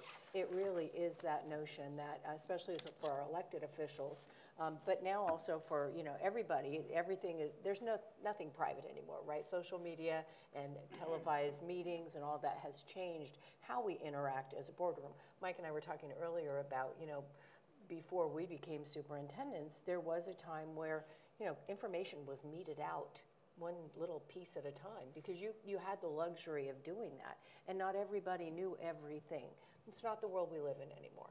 The world we live in now is an open book, an open hand. People know, make their own assumptions, make their own judgments. So it's just something that as we think about our system, if we could slice it in half and look at it, how does it cascade down? How do we see that whole system built out, the cogs and wheels working together, and then how are we viewed by everybody who's looking at us as a system? This is just an anonymous quote from the book, and I just think it sums up what you're all trying to do here today. When everyone in a system, no matter their official role or position, shares the work of creating change, there is virtually no limit to what can be achieved. And that's a challenge because it really, if top-down worked, we'd have a lot of evidence of that, but we don't have that, right? And if lack of leadership at the top worked, we'd have a lot of evidence of that. We don't have that either. It really is the both and. Strong leadership, strong leaders, as well as a staff and our employees who are committed and willing to share that work and be a part of that change and move that organization forward. Yes? Yeah, one point I wanted to make is earlier Dr. McClay talked about a collective vision between the board members and then tagging onto this coherence alignment. One of the things that I find missing on the website, and from a purely business perspective, we don't have a vision statement, and I'd like to emphasize that moving forward quickly, that we get on a vision statement. And then the mission and the values, which are priorities on our website, and the vision's where we're going, the mission is how we're going to get there, and then the priorities are our DNA, nuts and bolts. So for me, in order for all 5 elected board members and staff to you know, going back to the system, an interconnected set of parts functioning to achieve a common goal. But what is it? If we have no vision statement, there is no common goal, and I think it really needs to be out there. So that's something that's missing, that, and I think we might have a board shop in the future on that. Okay. Great. Thank you for bringing that up. Can I add one other aspect? I was thinking about the gears. I know we've moved past that. The tough thing for me, and maybe you can speak to this with all of your wisdom and expertise, is because we're in an era with social media and people creating their own truth and an idea of what's happening, there's competing voices, whether it's different groups in the community who feel strongly one way or the other. There's the union piece where, you know, messages might be going out there. There's the board. And I think part of my frustration has been trying to figure out how do we really speak transparently to who we are, what we want to do. And I think over time that will meet itself out. But we have newspapers, as you know, that might report something that's not accurate either. And that is a huge frustration for me because, you know, we want to do great things, but there's so many facets there that go beyond the gears, even within the school. So can you offer anything to that, or what you would see as advice, or it's tough? I'll jump in real quick, and I think these are just things to consider, right? And number one, be a learning team and be vulnerable. What I mean by that is, and we talked about it, people are watching, and that is you represent, and you guys can make the school district to go from good to great, and that's a huge responsibility. But you don't get from good to great from day 1 to day 3. It is a journey, right? And so understand that. And so I would say give yourself a little bit of a break, almost take the burden off of you and free yourself a little bit, and understand that we're going to take steps. Build team first. We're going to trust this team. We're going to have a strategic plan. We're going to follow the strategic plan. When there are dissenting voices, you come back to the strategic plan. Again, I go back to the LCAP. The LCAP has laid out a legal process in which transparency is absolutely required. Your constituents, they all should give input. All the staff members who are behind building that plan and making it a reality in terms of execution has accountability built into that. What I find in effective school district is that they use a strategic plan as their plan, and everybody on board signs up to that. So when there's any questions, you go right back to the strategic plan, which is the LCAP plan. If there's any disagreements or perhaps any thoughts of improvement, guess what? There's a transparent process for that. We welcome that input. So I just feel like when you have, again, complexity, and everybody's trying to tackle this complexity, because people come from good places with good intentions. There's no doubt about that. They're spending the energy and time because they want to improve the system, right? But when you have already a system, don't need to create your own. You go back to the system, you let the system work for you, and that's a smart way to go. And again, I don't know if that answers your question, Mr. Warsma, but that's one thing I'll offer to you in a practical manner. And I do think there's a lot of noise out there, you know, and so as a board, as an elected official, that's a different challenge than it is for those of us who've been staff, for sure. And in a minute, we're going to read a piece that really talks about shifting from the campaign mindset to the governance mindset. And there is a shift there that you know, you just have to go through, because you get on, and I've worked with a number of boards over the years, and they've always said that was such a surprise if they weren't deeply embedded in the system or hadn't been a part of the system before, that you get on the board and there's all this stuff that's already done and in place and said, and when do we talk about that? And so that becomes part of your process for the board work, the vision setting, the strategic planning. And I guess the simplest thing I will say is, at some point as a board, you have to tune out some of that. And it's hard, because those are your people. I think you said it well earlier, all those voices matter, we care about it, but at the end, you are the only people who have the complete aerial view. And that's your job, to have that 30,000-foot view, to listen to all of those constituent voices, and to listen to your staff and make those difficult decisions. No, I think if we all agree that the focus of what we do, focus of what we do is the academic performance of our students and the excellence of the district. I think that's our focus, and I think everything else is extraneous. Anything we can do to make sure that we give our children the best that we can, that we have the best teachers, the best classified staff, the best everything, is what we're here for, and everything else is extraneous. I would add too, and just in my day job role, I can attest to strategic planning is so critical, because once you have that strategic plan, it answers almost any question that comes forward to you. You know, in my world, it's like, oh, someone wants us to expand to another site. Should we do that or should we not? Let's consult our strategic plan. What have we decided? And when you formulate that strategic plan, it's made with tons of input from lots of different factions. And I really think that what that creates is the buy-in from the top to the bottom. So as a board, our role is to have that big lens looking over. In my view, this is what it is. It's looking over, not getting into the nitty-gritty, but also ensuring that any decisions we make listen to everyone. So when we come in and make a decision, you know, without good vetting, without good discussion, that's when a lot of those voices bubble up and a lot of divisiveness. So I'm really a proponent for, you know, our district is not at risk of failure. We're not at risk of losing our funds. There's no critical need for massive change at the moment. So my personal tactic would be to listen to the voices, explore, work as a team, gather ourselves together, and looking at our strategic plan and deciding what's the best direction to steer this massive ship in a slow-moving way. And there are going to be voices from every side all the time. All of our emails are full of them. And delete button's your friend, you know? You listen, you consider, but then at the end of the day, it's our responsibility to do what's the best for most, in my view.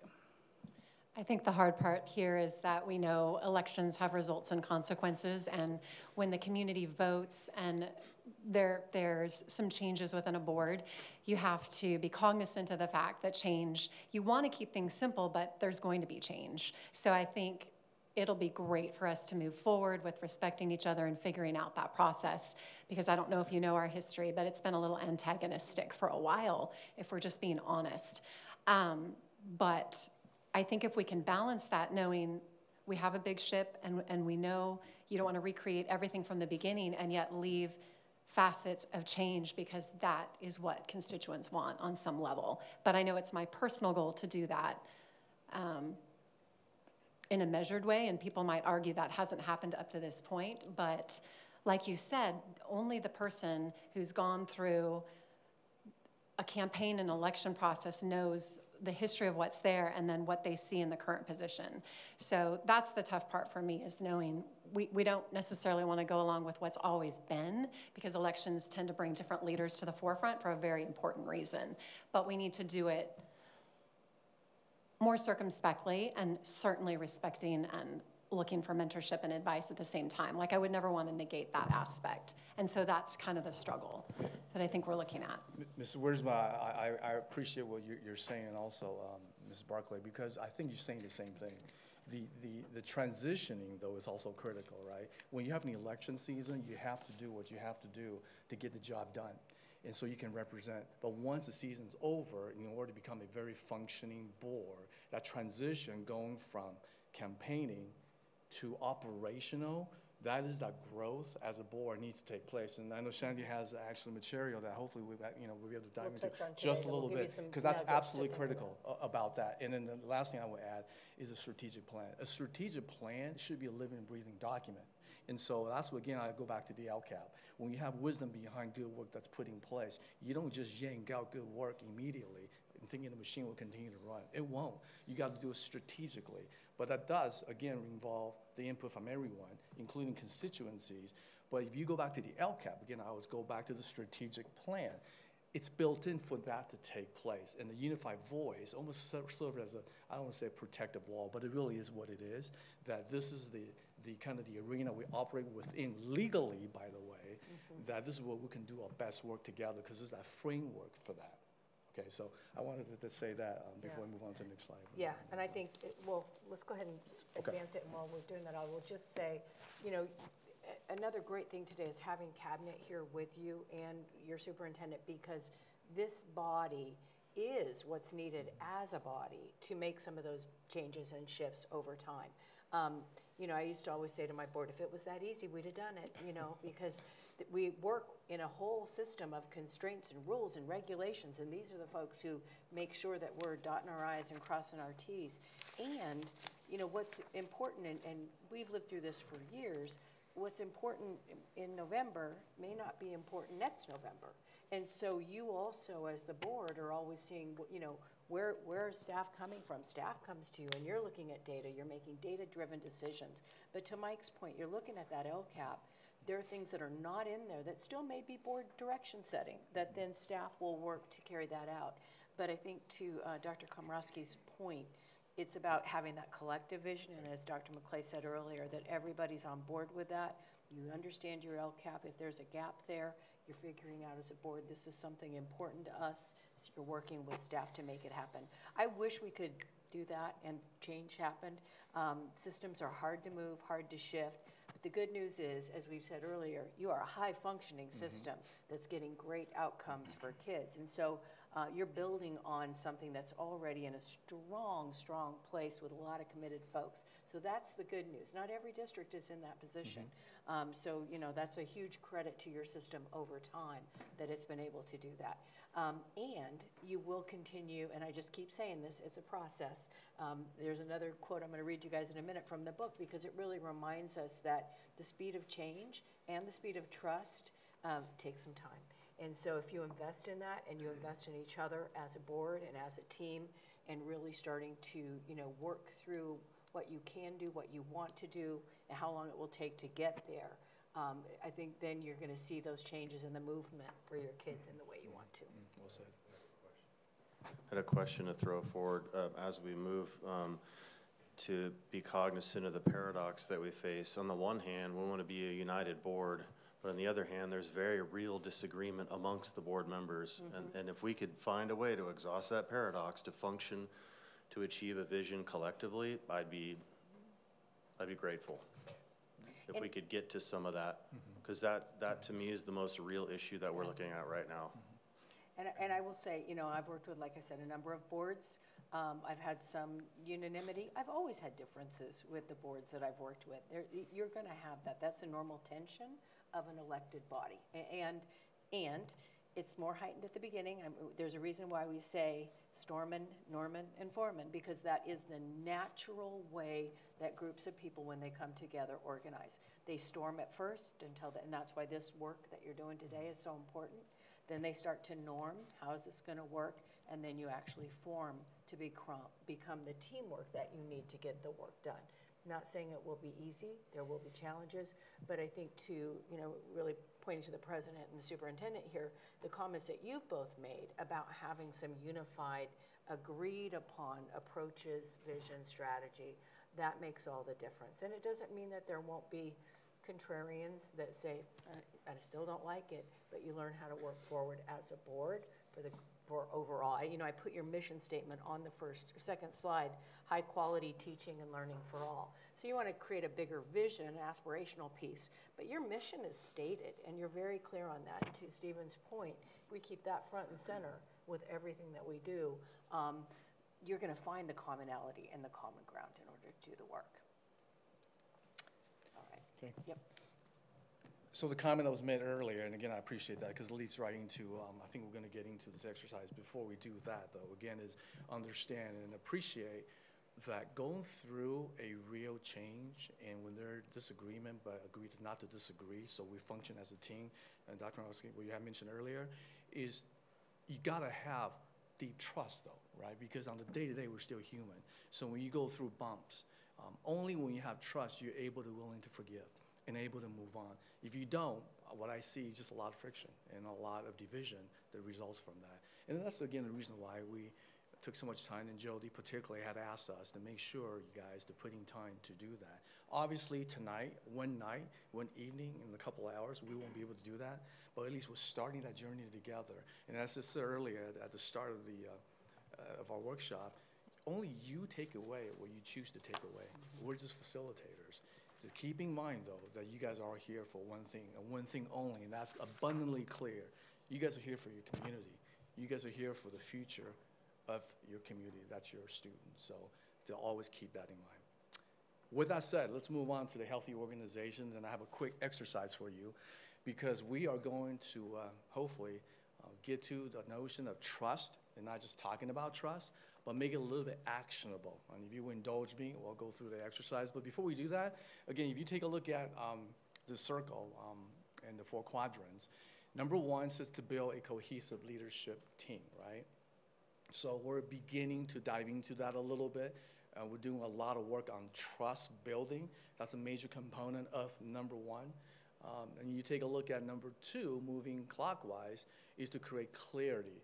Along the way, we talked about coherence, we talked about alignment, we talked about strategic planning, because if you are clear what you guys are here to do with the right mission and vision statement and the strategic plan, you know what naturally happens?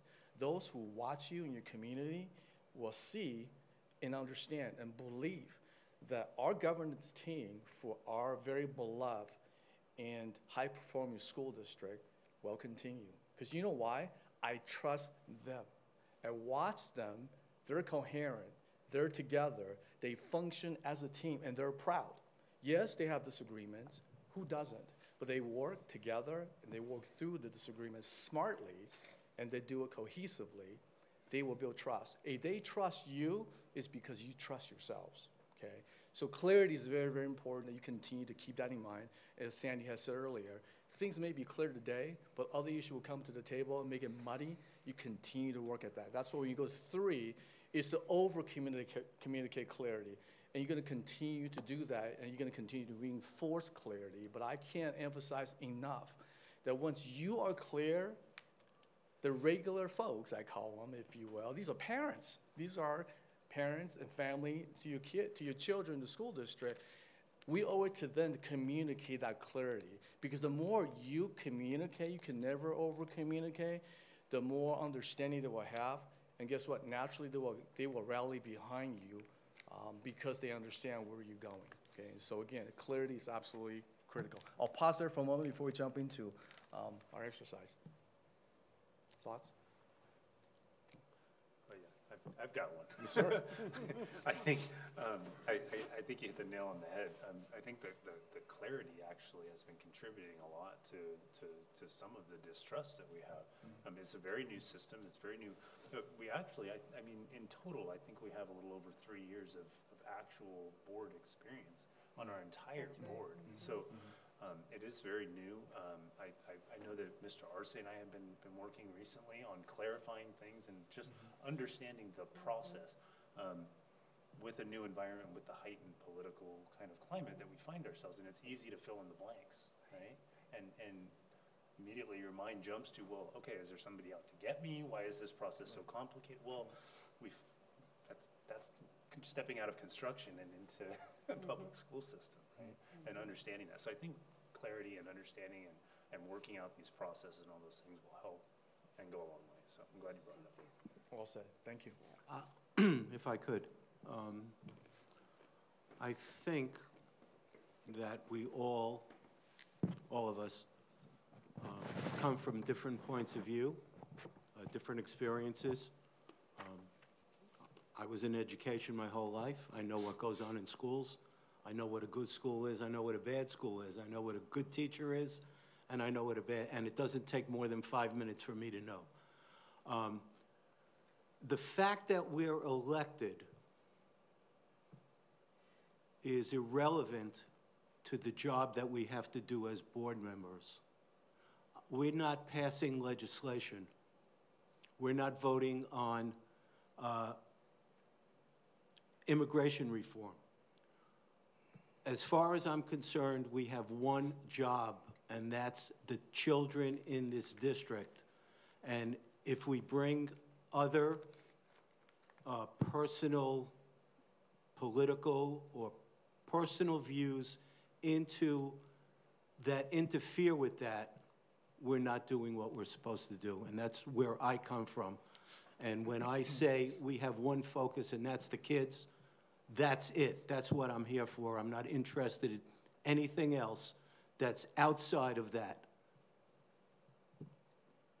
So as a caveat to that, I would say you do have to remember the fact that I think we do all have that underlying love for students and want to see the best for them, but you can't separate the fact that maybe passing a resolution about critical race theory is maybe what I would feel would be best protecting a student, because I don't want them to feel like their skin color puts them in a box where all things are determined by that. They're so much greater. So I'm only bringing this in as an example because I do care about our kids and their education, but I may see that differently from Mr. Schwartz, which is okay, right? But you're still gonna have those issues when it comes to passing policy or changes that you may just never see eye to eye on. So again, I think it's coming back to how do we work through that in a respectful way, you know, because the kids are my number one focus. But to me, that's so important. But he may see it differently, and that's okay.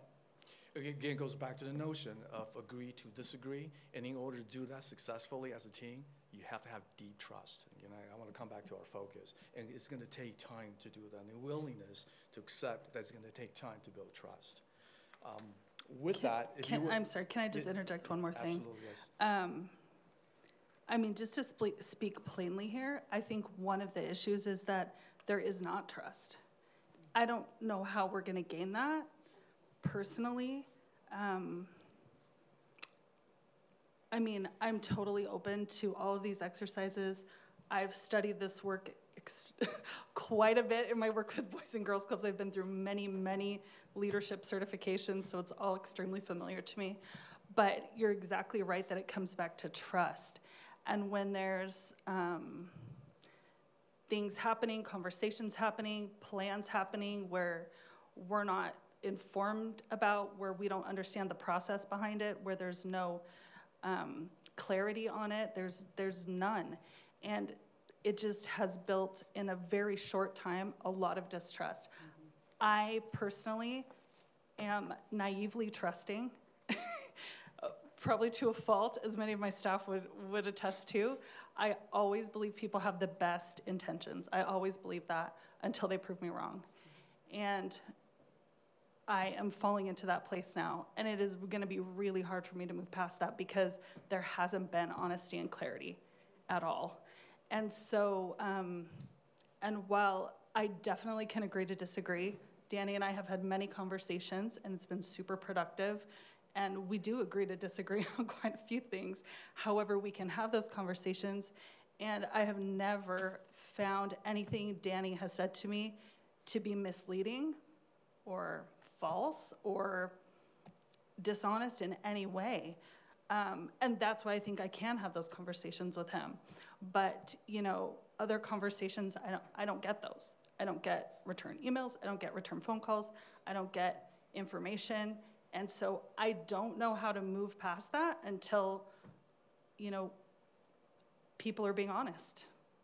And I think So part of that's that where I stand. I think part of the paralysis is too, is we're learning. So with the Brown Act, there's things you can or can't do. And we were so careful in some ways to do what we needed to do with our due diligence there. But then, you know, as other meetings rolled out, we've been accused of other things. And it's really tough because we're trying to do what's right and be transparent, and we do need to build relationships. And I felt like at the last meeting we did have a chance to agree on some things that we passed, and that was such a great feeling to me. And coming off of a campaign, it is hard because you get in a certain rhythm. And I know Allison in particular, we mentioned getting together and doing coffee, and I'd like to, but it's really not going to be an easy thing to build trust. And I think in the last meeting, you probably assumed that we did the worst thing. And we didn't. And so there's that frustration on our part. Right, but, and that's what's difficult is I don't know how we could convince you otherwise, and we're always trying to abide by the rules and the things that we're learning. And so, and we have, you know, we can have advice. That's why we have advice. So if we want to have conversations and we're not sure if we can, we have people to give us that advice. Right. And so we don't have to operate in that vacuum of just telling us nothing. And honestly, I mean,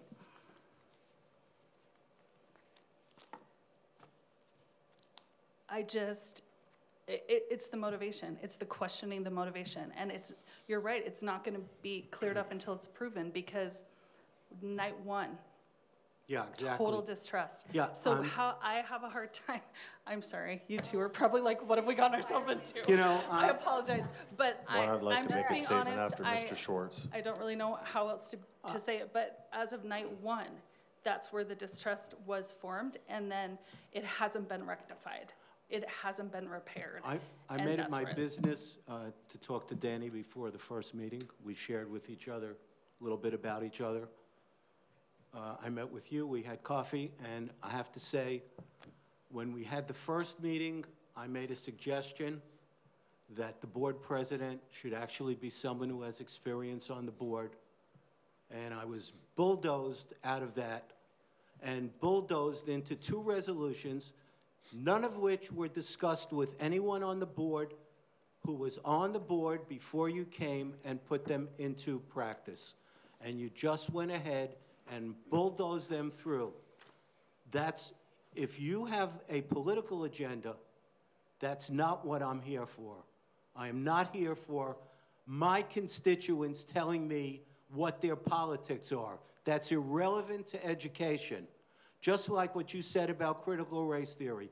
You know we don't teach critical race theory here. You know it's not part of the curriculum, yet for some reason you felt it was the first thing you had to do to pass a resolution against critical race theory. That engendered distrust among our students and our staff. We had students walking out of school because of it, and that's on you guys. I'm sorry, that's on you guys. Thank you. It's getting a little heated, and I just want to go right back to what Michael and Sandy are trying to provide. They're going to bring in gears for us, and one of the gears that I see missing is the benefit of the doubt, Mrs. Barclay. You did not give us the benefit of the doubt. One thing that's going to help us in the governing handbook on February 21st is validating points that each board member makes. Both of you just invalidated the majority of the board's decision.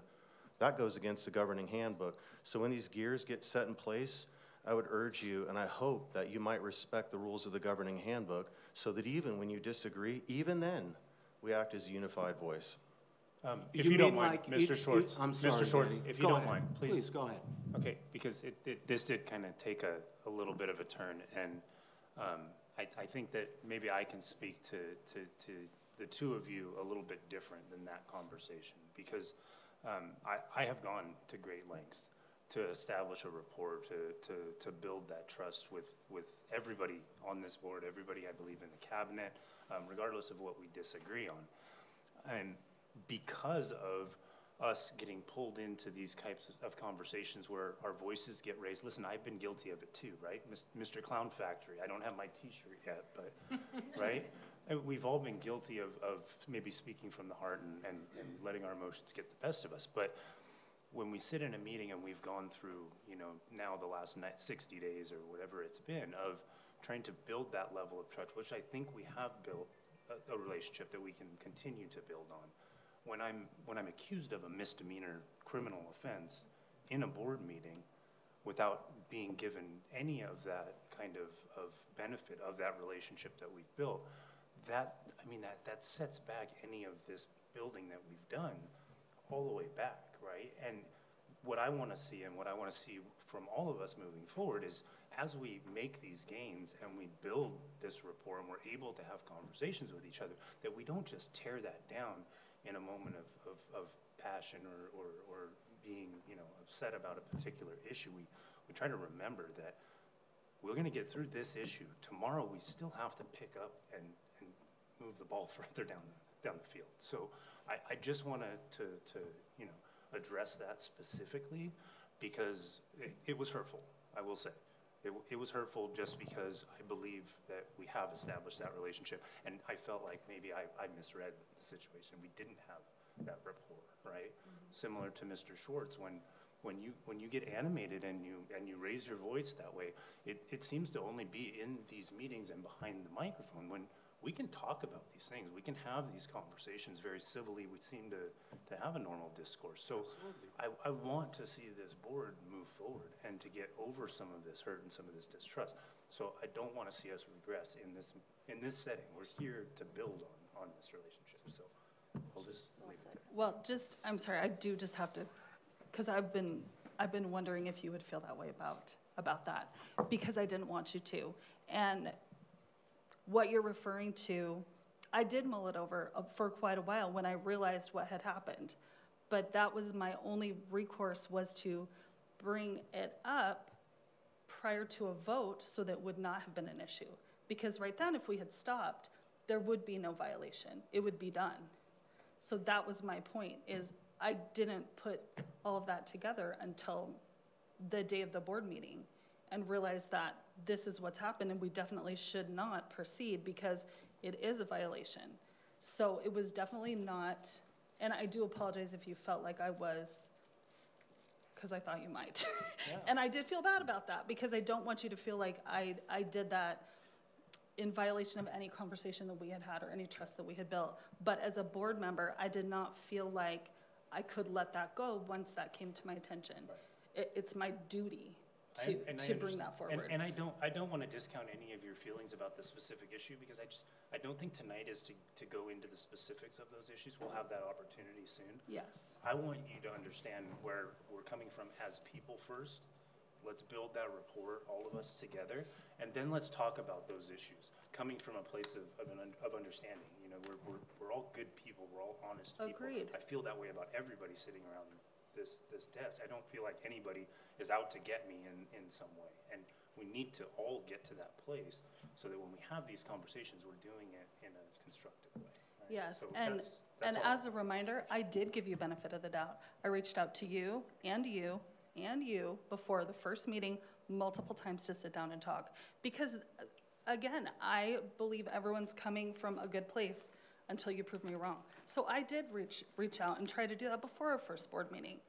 And I hate to keep bringing that up, but you know, when you're telling me that I didn't give you the benefit of the doubt, I did.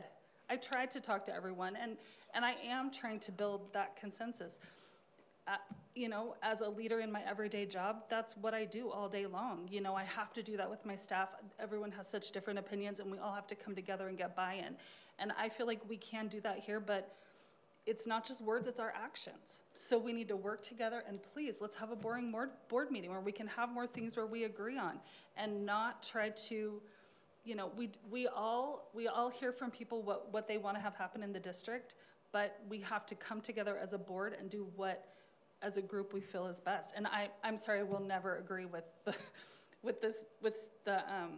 CRT resolution. And I know what it says in the board policy, but it's never gonna happen, so. Yeah, so one of the things, I'm hearing what you're saying, but I'm still having a problem understanding. When I give somebody the benefit of the doubt, I might ask clarifying questions. Hey, did you mean this by that? Hey, did you mean, like, to get more information before I bring a judgment forward? You were in the accusatory in the last board meeting. You did not ask clarifying questions. You asked very simple ones. Did you know, Mrs. Wiersma talk to Mr. Renner? Did Danny? And then you said, oh, this looks like a brother. That was a very premature judgment you made in the accusatory, and I'm having a hard time understanding how you were giving us the benefit of the doubt when you didn't ask any clarifying questions. So yes, indeed, actions do matter. Because and I don't think we're going to people talking to the same person is a... No, because clearly, well, this will come out, you actually are wrong when you accused us of the Brown Act, and it's going to cost legally, it's going to cost financially. That will come out. So what I'm trying to impart to you is when you say that you're giving us the benefit of the doubt, actions matter, your actions were not like that in the last meeting. Well, I would disagree with that. I was bringing forward what I was doing as my duty as a board member when a perceived violation took place. I had no other recourse but to bring that to the public, which is where all conversations should have taken place. You had another recourse, asking more clarifying questions before you accused us legally of a possible misdemeanor. I'm sorry. I'm trying to bring your reality here. I feel like this looks like a Brown Act violation, therefore we should not vote on this. That was what I said. So I'm going to bring us back because I think, you know, this is the reality. This is what governing in 2023 is like. There are a lot of strongly held beliefs, positions that are brought forward. It is challenging. It's always been challenging. Let's be real. Being on an elected body, and especially at a school board where we're responsible for people's children, is always fraught with emotion and all kinds of issues. That being said, this is a sticky, thorny piece that you are all going to have to figure out how you go forward. And I'm going to bring us back to, because so much of what you're doing right now is part of this. And your challenge is you do your work in public. It is a challenge. The Brown Act requires it. It's the sunshine law because what we do as elected officials needs to be given the light of day. And so that makes for stilted conversations. It makes it awkward to get the work done that you need. That's why these workshops are things that high-functioning boards do engage in periodically throughout a year because stuff can bubble up that's not agendized in the same way. It's about your governance work, which is agendized, but it's not about a specific topic. You're going to have to be very, I'm just going to say it, very committed to both actions and words going forward. Words matter. Actions matter. The two together are extremely powerful. And so, you know, what you've brought to light today is, and I go back to why these trust pieces are so important. The more we know about people, the more willing we are to broach and ask that question. The more willing we are to understand how to approach a question, right? All those nuances are built on that interpersonal relational piece. And so when we don't have that, it's easy to assume all kinds of things about intent and motive. And so you're going to have, and I'm going to turn this, I think you want to finish with, we'll touch on the other piece, but we're getting close to, this takes about, take us to the end. Okay, we'll do a little quicker. But a commitment to this and doing what you're doing right now, which is saying, this is how I felt, this is what it was, I got to confront the brutal facts, I got to tell you the truth. All of those pieces are part of, I'll just hand it off to my colleague, absolutely, building trust. And I think I just want to say one thing before we start this exercise, because it gives you an opportunity to go through an example and make your trusting concept into action. Okay, that's what this exercise will do. But you know, I listened to the dialogue, I'll tell you, I try to look for always the positive out of a situation that seemingly is not so positive. I can write down a list of things that I actually sent in I found positive. Number one, you guys were open about what you felt, okay? Because one of the things we're going to talk about is talk straight. Again, I'm not getting into the exercise yet, but that's number one. Speak your mind. Otherwise, I don't know what you really mean. Say what you mean what you say. I saw that taking place, Andy. Yep. Number two, I saw moments of vulnerability. I saw Danny going in and talking about the conversation you have had is because I want to reach out to you. We could disagree and understand that the issue is disagreeable. I may never change my mind, but I still respect you. I want you to understand that I'm hard on the issue, but I'm not hard on you. There's going to be a lot of times that's going to happen, and it's okay. That's why it's a five-vote board situation, and sometimes the way it works in democracy is really messy. There's nothing wrong with 4-1, I'll say, at least in my humble opinion. There's nothing wrong with 3-2, because that's what the system's built to do, to solve a situation that could be very disagreeable, depending on your philosophy and things of that nature, and your constituency that you represent. That's what democracy is all about. But to go through what you guys went through in terms of an exchange in public, I found a lot of positive out of that. I actually think it's a very nice first step moving forward towards building trust. I just want to leave that there for you guys. And it's actually a compliment to you to be able to face that and be able to talk out your differences and appreciate the strength behind that and to see it for what it is. And we could get better at continue to build that trust. And with that said, if you will indulge me, I'm going to try to do a shorter version so we can conclude, Sandy, with your governance piece. And this is a copy handout that says Speed of Trust from Stephen Covey, 2006. Again, as I said, there's 13 components in the actionable items that we're looking at. And the exercise here is to rather just talk about trust, we're going to make it actionable, okay? And so what I like for you guys to do, and just in the interest of time, we're not going to go through all of them, but I'm going to give you an example, and I'm going to give you maybe 5 minutes to kind of have you go over it yourself. And this is what I'm looking for before I give you my example, okay? So you're going to take a look at these 13 actionable items that's on the sheet. And you're going to pick maybe one or two that resonate the most with you, whatever that means to you, okay? And then you're going to turn that particular actionable item into the I will statement, because this is about you. Trust begins with you. I'll give you an example, and then if we have time, we can share out. So I'll give you an example. One of my when I was going through this, and it just came to mind, I will probably pick number 4 for me personally, right or wrongs. I make mistakes, and I'll give you a specific example. In negotiation back in 2008, if my CBO was watching, she'll say, yep, I remember that clearly. We sat down, went through some numbers. It was myself, I was in charge of human resources, and our CBO were meeting with the teacher association. And then we went through the numbers, and this is not negotiating away from the table, this is sharing information, right? And when the conversation ended, feeling pretty good because I felt like, we were transparent about what we did, and they walked away, maybe hopefully accepting the data we shared with them. So that's a good meeting, okay? 2 minutes later, after the meeting ended, the administrative director who actually ran these numbers came in and said, where's so-and-so? The meeting just ended. I got to tell you, I miscalculated. That number should be this number. And guess what? It's in favor, if you will, of the district, meaning there's a surplus to what we were talking about, okay? So what do you think we did? Let it go? Because the meeting ended, okay, right? We call the union president immediately. We said, have you got off the parking lot yet? No, I just walked out, Michael. Come on back. This is something I need to share with you. We went to the office of the CBO. We sat down, and we flat out said, that number we gave you, it's not correct. We just got the information, and I need to give you that correct information. Whatever we do with that information, we'll move forward together, but I owe it to you to give you the right information without being asked, And I think if you think about Stephen Covey, the depositing people's emotional bank account concept most of you may have heard, I'd like to add one more piece to that as a building trust.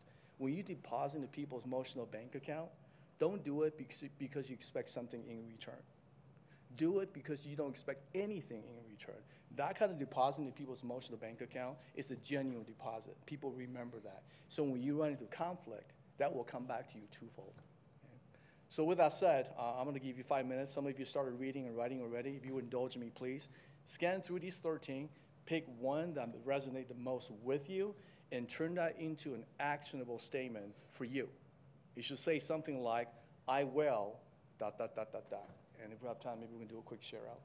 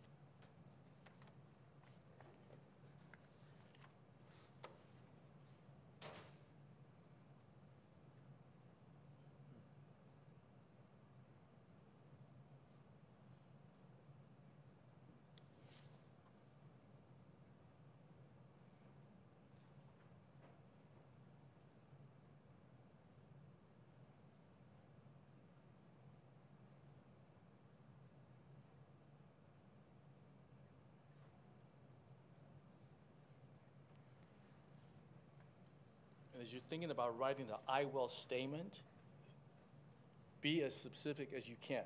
Because it's something that if we were to go through this exercise and have a follow-up, we want to come back and say, you said you would do this to build trust. With whom did you do that? We want to make sure that that's actionable for you.